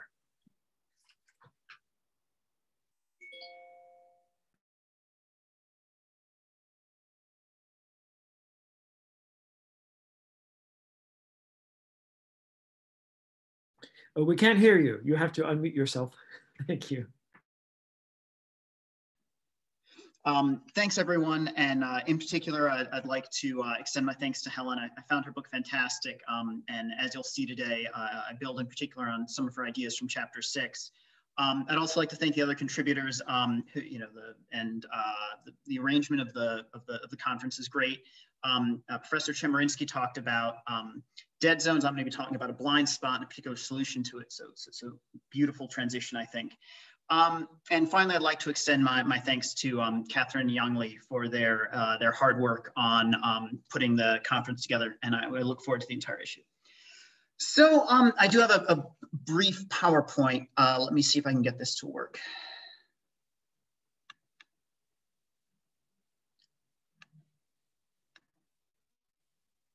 All right, are we good? Are we good? Okay, great. Okay, so this presentation is meant to deal with a particular problem in the context of state speech. And that is the fact that the First Amendment does not regulate state speech. In particular, the viewpoint neutrality does not apply to state speech. And this is well established. Two of the cases that have been discussed, I think most continuously today, Walker and Sumim, are the foundational cases for this. When the government speaks, it is not barred by the free speech clause from determining the content of what it says. The government does not need to adhere to viewpoint neutrality when it speaks. Now, one of these sort of presentational paradoxes, I actually think the most interesting language here is the language I've put in the smaller font there. This is ultimately a democratic justification. I'll return to this idea that it should be the state that reflects the will of the people.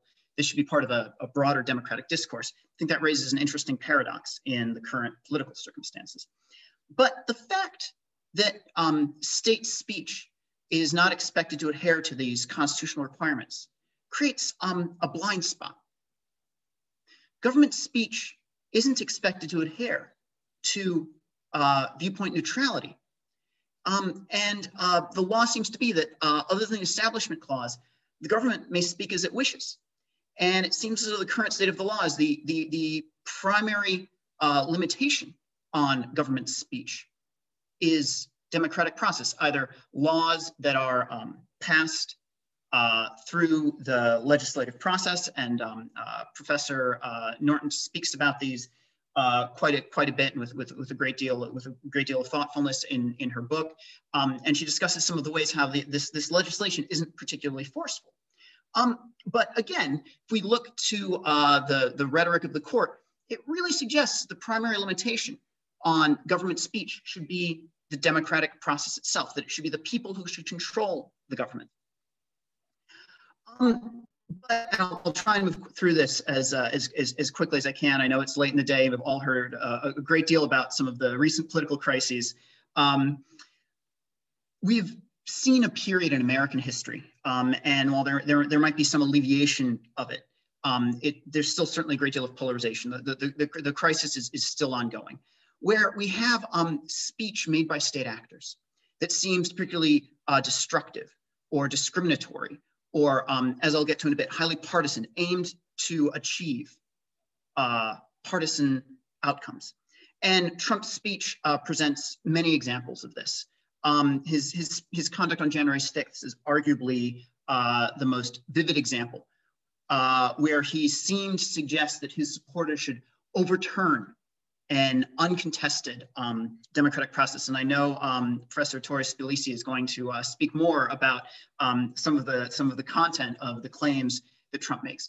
But more generally, his speech reflects the quality of using his political position to potentially attack vulnerable groups and to achieve his own ends, right? Now, because of the current state of the Supreme Court interpretation of the First Amendment, he's not held constitutionally accountable for this. Ultimately, it is the people who are supposed to police him. But if he is using his position of democratically granted authority precisely to challenge the outcomes of the democratic process in particular, and perhaps in somewhat more indirect and subtle ways, not subtle in terms of the rhetoric, but subtle in terms of how it undermined democracy, he is attacking the legitimacy of democratic process. How can this work? What is the solution to the fact that some governmental figures may abuse their democratically authorized power to engage in speech that is itself anti-democratic or damaging to democracy? Well, one option we have, and I would say that I think Trump's speech on January 6th comes close to the line, even under Brandenburg, of speech versus action, right? That can be debated, but that's not necessarily the avenue I want to explore today. But one option is to selectively reclassify speech as action. There are risks here, though, right? Some of them are purely doctrinal. The law has traditionally adopted an expansive conception of speech. It's also not a conceptually clear line. And there's a great deal of work both in law. Fred Schauer has written about this, about the fragility of the Speech Act distinction. And in political theory, Quentin Skinner has written about this extensively, about how, yes, all speech comprises an act, right? So this is, even trying to turn to this line to address this problem may not be especially satisfying. But ultimately, the reason I think that attempting to use reclassification of some government speech as action merely because it is traditionally speech-like but seems threatening is that it relies on formalism instead of turning to the underlying substantive principle to resolve the problem. So I'd like to propose a new way of thinking about how the First Amendment should apply to government speech. And this involves returning to the normative underpinnings of the First Amendment, particularly in the political context. The First Amendment is seen as a mechanism by which citizens use their autonomy and reason to scrutinize the government and reach good political outcomes. However, for this to be an effective deployment of the First Amendment, citizens can't be dominated by an outside influence. Again, more sort of tones of civic republicanism. But the citizens, the franchise, must be the ultimate source of political outcomes. If it's dominated by any outside source, it's not the spirit of the First Amendment is undermined. This source of domination could include the state itself. And I think this shows the potential weakness, particularly with regards to political speech, of the current jurisprudence on the exemption of government speech from constitutional scrutiny. Where the state becomes determinative of the reasoning of rank and file citizens who are supposed to be the ultimate source of political authority and to whom the government is accountable, we run the risk of the same types of domination that justify rights protection, even under the most classical understanding of the Constitution. And this suggests that maybe this speech should deserve constitutional scrutiny. This is a high-level argument, and I'll turn to an application in a second. But the ultimate test is, does government speech run the risk of dominating the reasoning and political autonomy of citizens? Now, Michael and I in particular have been working on how government speech that has a partisan quality should perhaps be subject to greater scrutiny. And this is, I think, what we see as particularly alarming about some of Trump's conduct. He is attempting to use his opportunity to speak as a government actor to achieve a highly partisan end that serves his interests. And note how this weakens the appeal of the court to democratic control. If Trump is exploiting his democratically authorized position to push a partisan agenda that would result in him retaining power, the very logic of the First Amendment is potentially undermined, right? Because citizens are potentially having their capacity to use reason and sort through truth sabotaged by the very entity which they should exert power over. And it is the sort of soundness of this relationship that the argument in Walker is premised upon. Now, Michael has done some great work on how there is a constitutional norm against government partisanship, and in particular, look at the First Amendment context. Now, the core case of this establishes that the state may not punish employees who engage in partisan speech. They enjoy a right of partisan neutrality in their political lives. The state may not punish them for the partisanship. This is a conceptual extension of it, suggesting that the government should not use partisan speech to potentially sabotage the autonomy of citizens. In some way, it's a conceptually creative extension. But I would say that the case for it is arguably even more compelling because the interest is so strong. This is about retaining the intrinsic validity of the purpose of the First Amendment.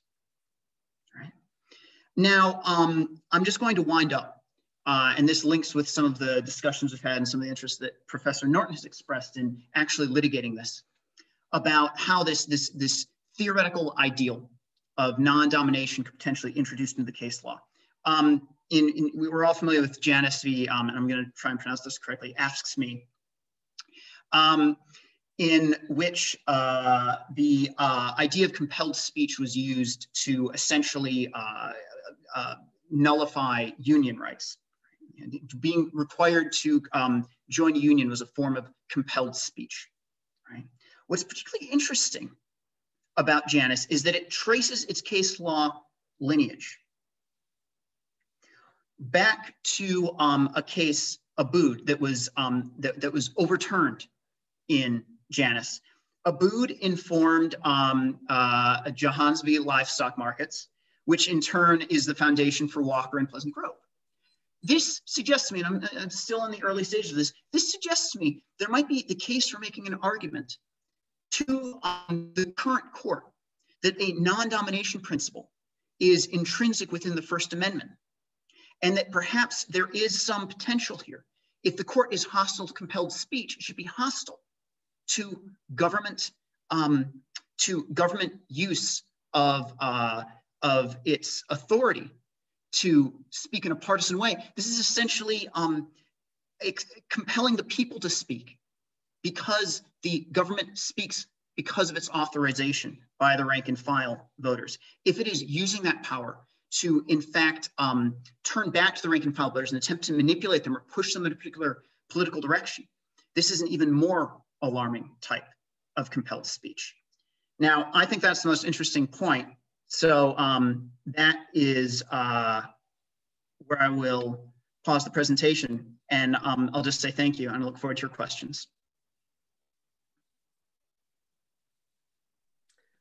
Thank you so much. And so our final speaker is Ciara Torres-Spilisi from Stetson University College of Law. Good afternoon. Let me get my PowerPoint up.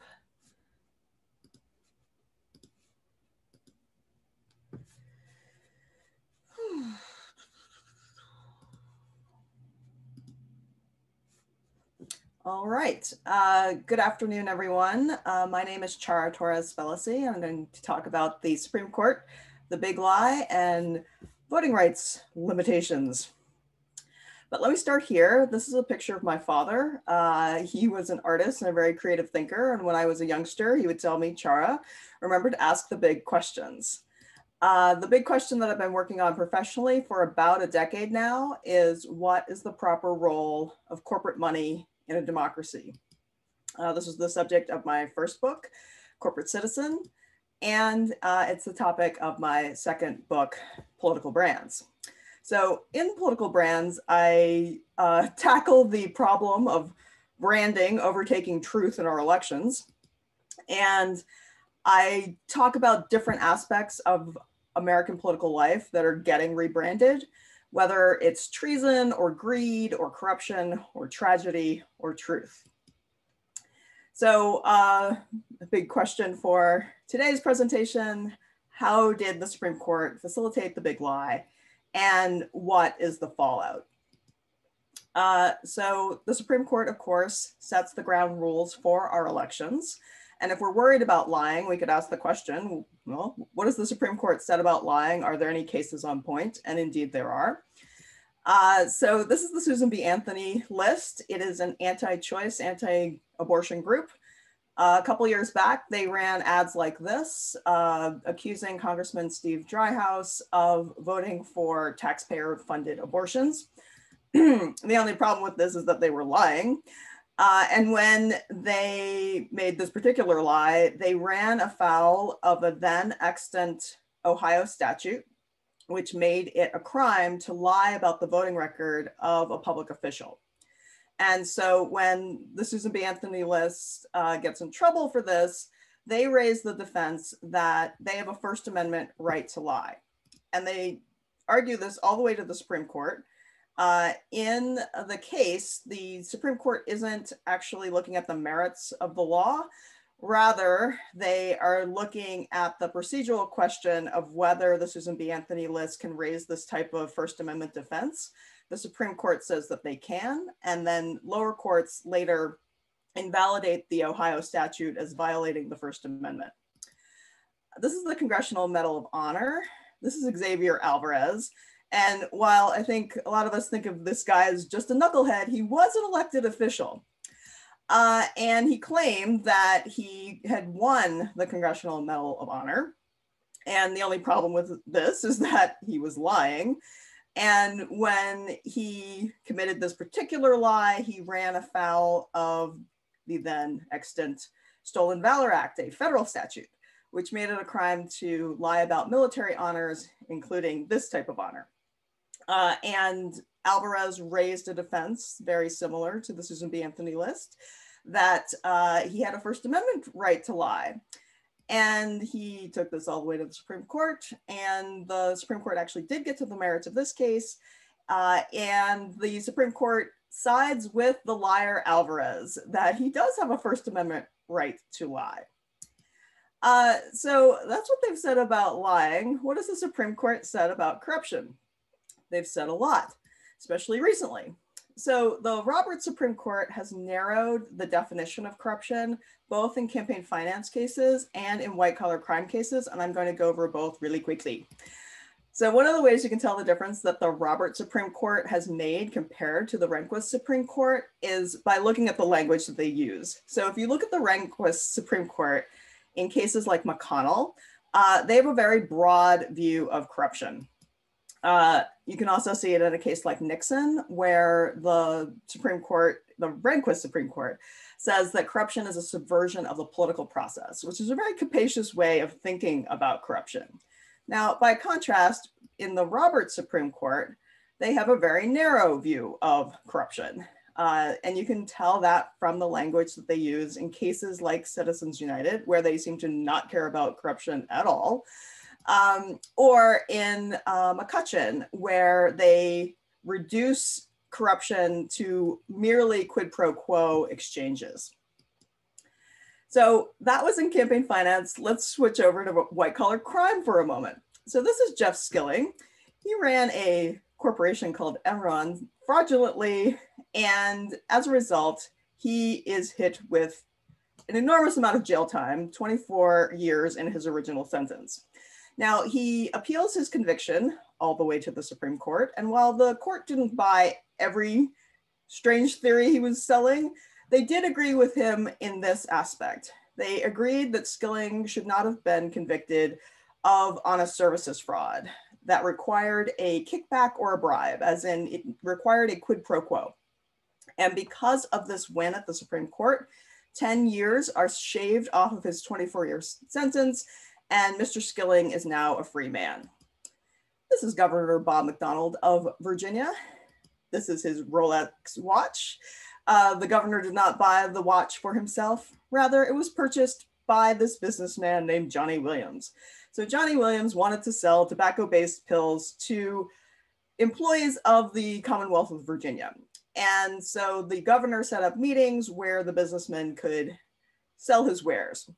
Then the governor is arrested and convicted for various corruption crimes. He appeals his convictions up to the Supreme Court, and the Supreme Court buys Governor McDonnell's argument that he didn't do anything wrong. It was just setting up meetings. And so the court agrees with him that just setting up meetings is something that he would do for any constituent, not just one who had paid for his daughter's wedding.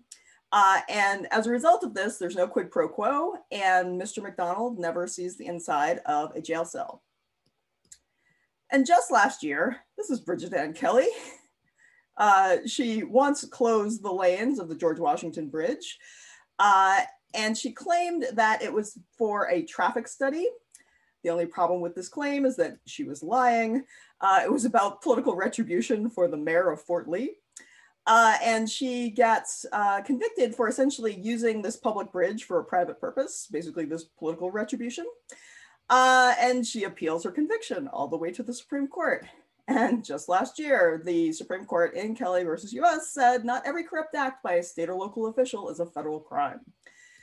So that's the legal background of the 2020 election. Let's talk about the 2020 election for a moment. So the 2020 election was remarkable in part because it took place during a pandemic. And that meant that more Americans, by the millions, would vote by mail. And I was part of a group of scholars who put out a warning in early 2020, begging states to open their mail-in ballots early because we could see a problem a mile away. And this was the problem. It's sometimes referred to as the blue shift, and other times it's referred to as the red mirage. It's the same problem.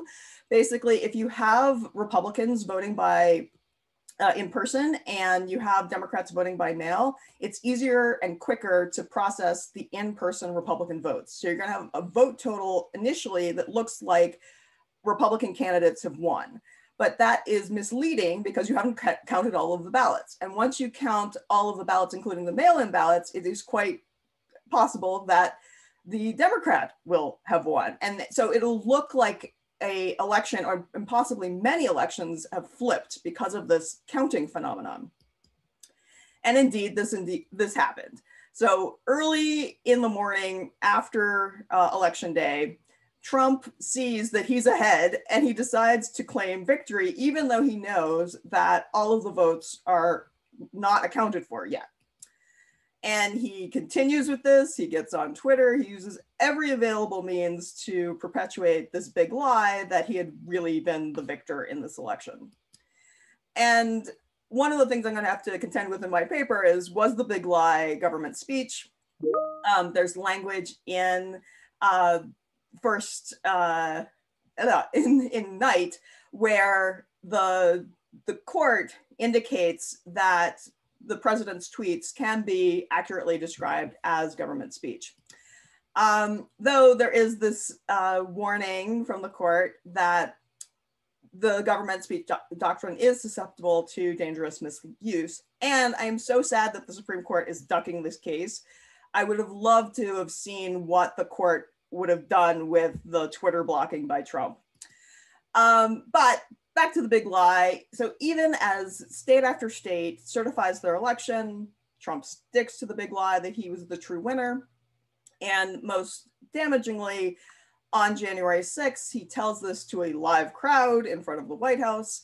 And some of that loud crowd then goes to the Capitol and delays the counting of the Electoral College votes for several hours. And this also resulted in deadly violence.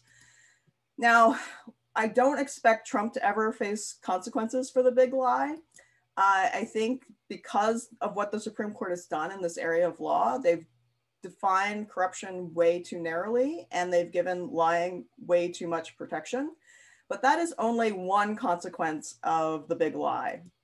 The other consequence we are seeing play out in real time, and that is, this is some data from my good friends at the Brennan Center. They are tracking over 350 bills that are restricting voting right now.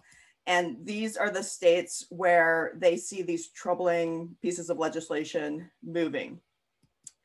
And so the big lie is now being used as a justification for voting restriction, even though it is, it's fanciful that there was fraud in this election or that there was a big problem in this election. And yet this is being used to justify very new restrictive voting legislation. And so I want to leave you with this horrifying tweet that I saw earlier today, which indicates that around 80% of Republicans do not think that the current occupant of the White House was rightfully elected. This is like the end of democracy in my mind. This is horrifying. And so if you'd like to hear more about this, I talked with Dahlia Lithwick about this about a week ago. And there's also an episode on Netflix called Can You Buy an Election, where I talk about corporate money and politics more generally. So thank you. I look forward to the questions and conversations. Great, so thank you so much.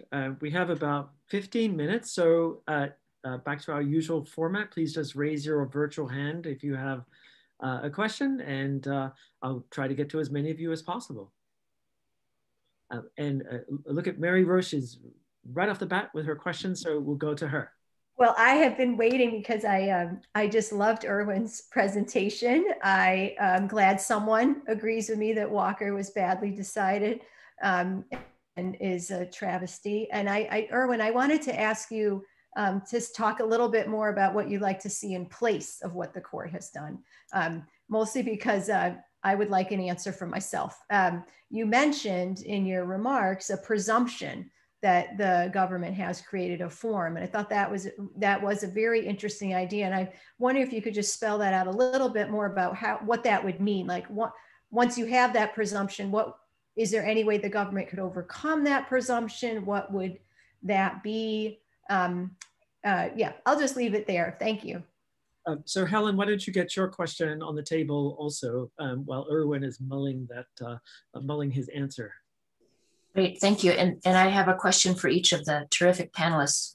So Dean Chemerinsky, I think I and probably a bunch of people on the call agree with you that Garcetti versus Ceballos is one of the court's worst First Amendment decisions ever. And I know you've done a lot of important litigation trying to get back to the court and to encourage it to cabin Garcetti in any of a variety of ways. So I'd be interested to hear you reflect on what you think the most important post-Garcetti fight is in the court right now, what is most important to try to limit or clarify after Garcetti. Jacob, thank you so much. What an interesting idea this the domination principle is. I really want to, I enjoy thinking about that. And I would like a little bit more clarity about conceptual principles and limiting principles. So I would be grateful if you would help me understand how domination differs from and relates to coercion or compulsion. We can think of all sorts of speech that we consider to be coercive, like threats, right? Or speech by law enforcement to those in custody or to other captive audiences that really can't escape or protect themselves. And I understand that's not what you're talking here with respect to domination, but if you could offer a little bit more about how we know domination when we see it, that would be great. And then Shara, finally, thank you so much. I understood the tail end of your remarks to be, among other things, trying to inspire us to take democratic political action to resist all of the legislation pending that's proposing to roll back voting rights. I wonder if you could also talk a little bit about what you see as important existing legal or constitutional constraints on the government's lives of the sorts that you identify. I understand you to say that some of them could be covered by current anti-fraud or anti-corruption statutes, so long as the courts would interpret the statutes in those ways. And I also wonder if there's an argument that at least some of these lies by government officials that have the intent or the effect of suppressing voting, for example, don't vote by mail, mailboxes are covered in COVID, find another 10,000 votes, might be constrained by the due process clause or some other constitutional provision. And Bill, why don't you get your question out also? Thanks. This actually dovetails nicely, I think, with Helen's last question. Is for Chiara as well.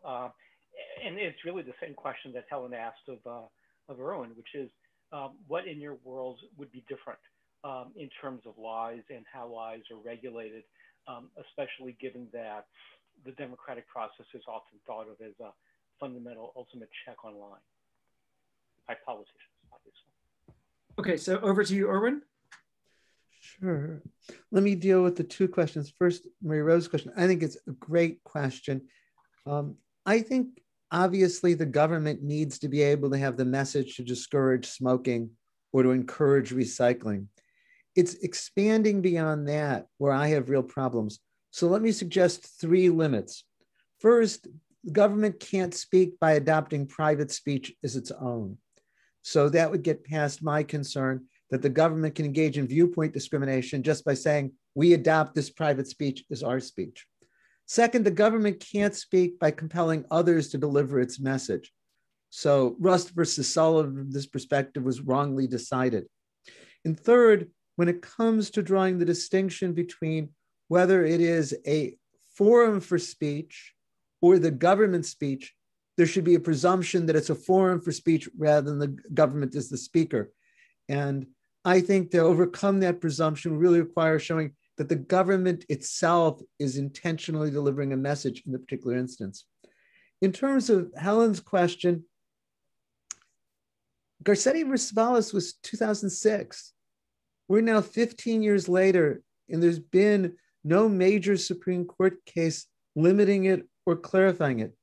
There have been a number of cert petitions that have been denied. I did one a year ago, as you know, in the Waronker case, when a man was fired for being superintendent of schools on account of speech that was clearly of public concern.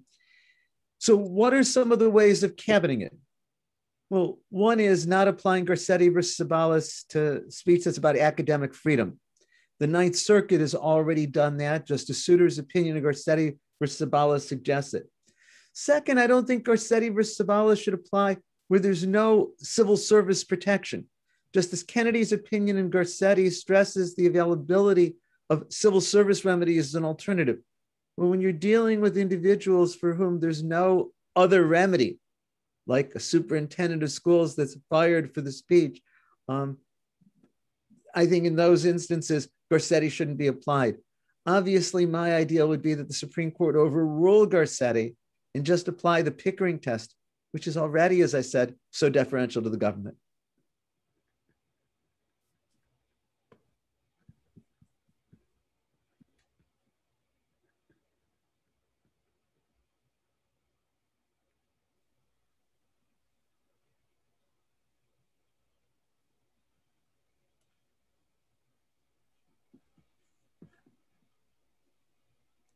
Erwin, I think you cut out for a second, but are you? Did you finish your answer? Oh, I finished. I'm sorry. I had answered the 2 questions. I thought the 3rd question was not directed at me. Perfect. Okay, great. Thank you. I apologize. No. So Jacob, over to you. Yeah, Helen, thank you so much. Domination is a very rich principle, and this is the beginning of, as I see it, the beginning of an inquiry. Certainly not the end. Domination is merely the idea that a polity considered as a whole, and we in a liberal democracy would imagine this as the electorate or the franchise or the people not deciding their own course of political affairs. Domination exists when that polity is not autonomous in a liberal democracy, because the polity is identified with the people, when the people do not decide the course of governments. This is a very sociologically and I think also legally, as we'll find, complex issue. And I think one of the most interesting places to look, maybe because this one I'm most familiar with, is campaign finance. There's been, I think, a lot of conceptual either laziness on the side of the conservatives and tentativeness and vagueness on the side of the progressives in exploring what it actually means for a polity to be free. What's interesting in Walker's, I think in Walker you see an expression of this as well. They simply punt. Now, the facts of Walker themselves do not seem to threaten domination, right? It's interesting they articulate a principle in such an easy case that would be much more relevant in a harder case, right? Where we might say, well, actually, we are going to treat this, treat this speech, hold it to constitutional standards.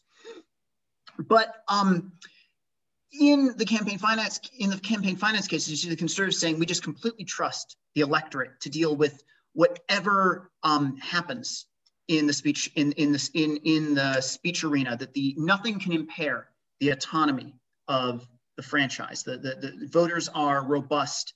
They are invincible, right? They will find the truth through kind of a crude caricature of classical Millian principles, right? And I think this actually links up that, sort of a practical aspect of this, I think, is Chiara's work on lies. Well, how are they going to deal with lies? How are they going to, if they're only being presented with a lie and they're supposed to process that, how does that not comprise domination, particularly if that lie is coming from the government, okay? Now, I've discussed this at a theoretical level. At a practical level, I think the way to proceed here, and this is why, Trump provides, sort of easy cases, is you find instances where government speech seems to truly threaten to waylay the political process and result in the polity not being able to rule itself, and also where it seems to confer little benefits. This is, again, where I think lies are an interesting instance. Start with the easy cases, suggest they could potentially comprise constitutional violations. Now, obviously, you're going to want to be careful with this because the risk is you begin to chew away at free speech protections. You potentially infringe on the principle of liberal democracy that sort of guides political autonomy generally. But I think there's space for using the non-domination principle to expand this idea. And I'll end there. Happy to discuss further. Thank you. And so Chiara, any response from you? Yeah. So the Supreme Court has been screwing up things related to democracy for a while now, whether it's Shelby County, where they got the Voting Rights Act, or Raucho, where they duck partisan gerrymandering under the political questions doctrine, the entire area of campaign finance under the Roberts Court, where They have gutted every single campaign finance regulation that's come before them, with the exception of a narrow rule out of Florida that restricts direct solicitation by judicial candidates. So I don't hold out a lot of hope that other parts of the jurisprudence in the hands of these justices will be utilized to fortify democracy. Now, I will say that one of the comforting things in watching the 60 cases after the 2020 election is that the big lie really fell apart in court. And that is something to hold on to, that because the court itself in Alvarez recognizes that the courts can still enforce things like perjury. That is something that may well save us, but perhaps because I'm writing about Black Reconstruction, my head is in a very dark place. And I would just remind us all that the 15th Amendment was from 1870. And for about 95 years, give or take, it didn't mean a damn thing. And that's what scares the hell out of me. I'll leave it there. Okay, and so Alex, you have a question? Yes, in Chara, you might say the Equal Protection Clause meant nothing until 1954, right? You got that Justice Oliver Wendell Holmes quote where he says the Equal Protection Clause is a clause of last resort, and there are others along those lines. So I wanted to Helen put a lot of my thoughts in a much better way than I probably can myself, but I wanted to just go back to the central thesis here, Jacob, that you have, which is, does political speech dominate the lives of citizen autonomy?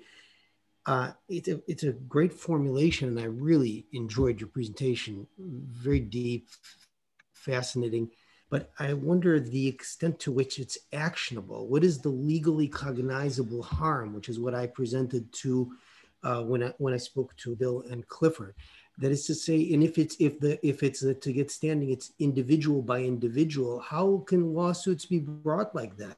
I mean, you'd have everybody could bring a lawsuit, couldn't they? The entire class of people, and then by the time the case would get to court, 1 year to 3 years, more like 3 years on appeal, the person, whoever was the racist, whoever was the homophobe, would be saying far worse. Because that's the direction these people head. And would you have to keep relitigating, right? So that's my question. Now, I probably one should not do this in polite company, but I'm going to push back on Mary Rose and Erwin here. Surprise, surprise. And I'm back here to Bill, the points that I had made about the 13th Amendment and the particularity of the 13th Amendment. And we're back to the badges of slavery, the Confederate symbol, the fighting flag.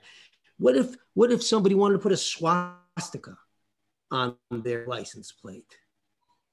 Okay, it's offensive. That symbol says that people are degraded, dehumanized, and whatever. And what I'm saying is this is a particular symbol.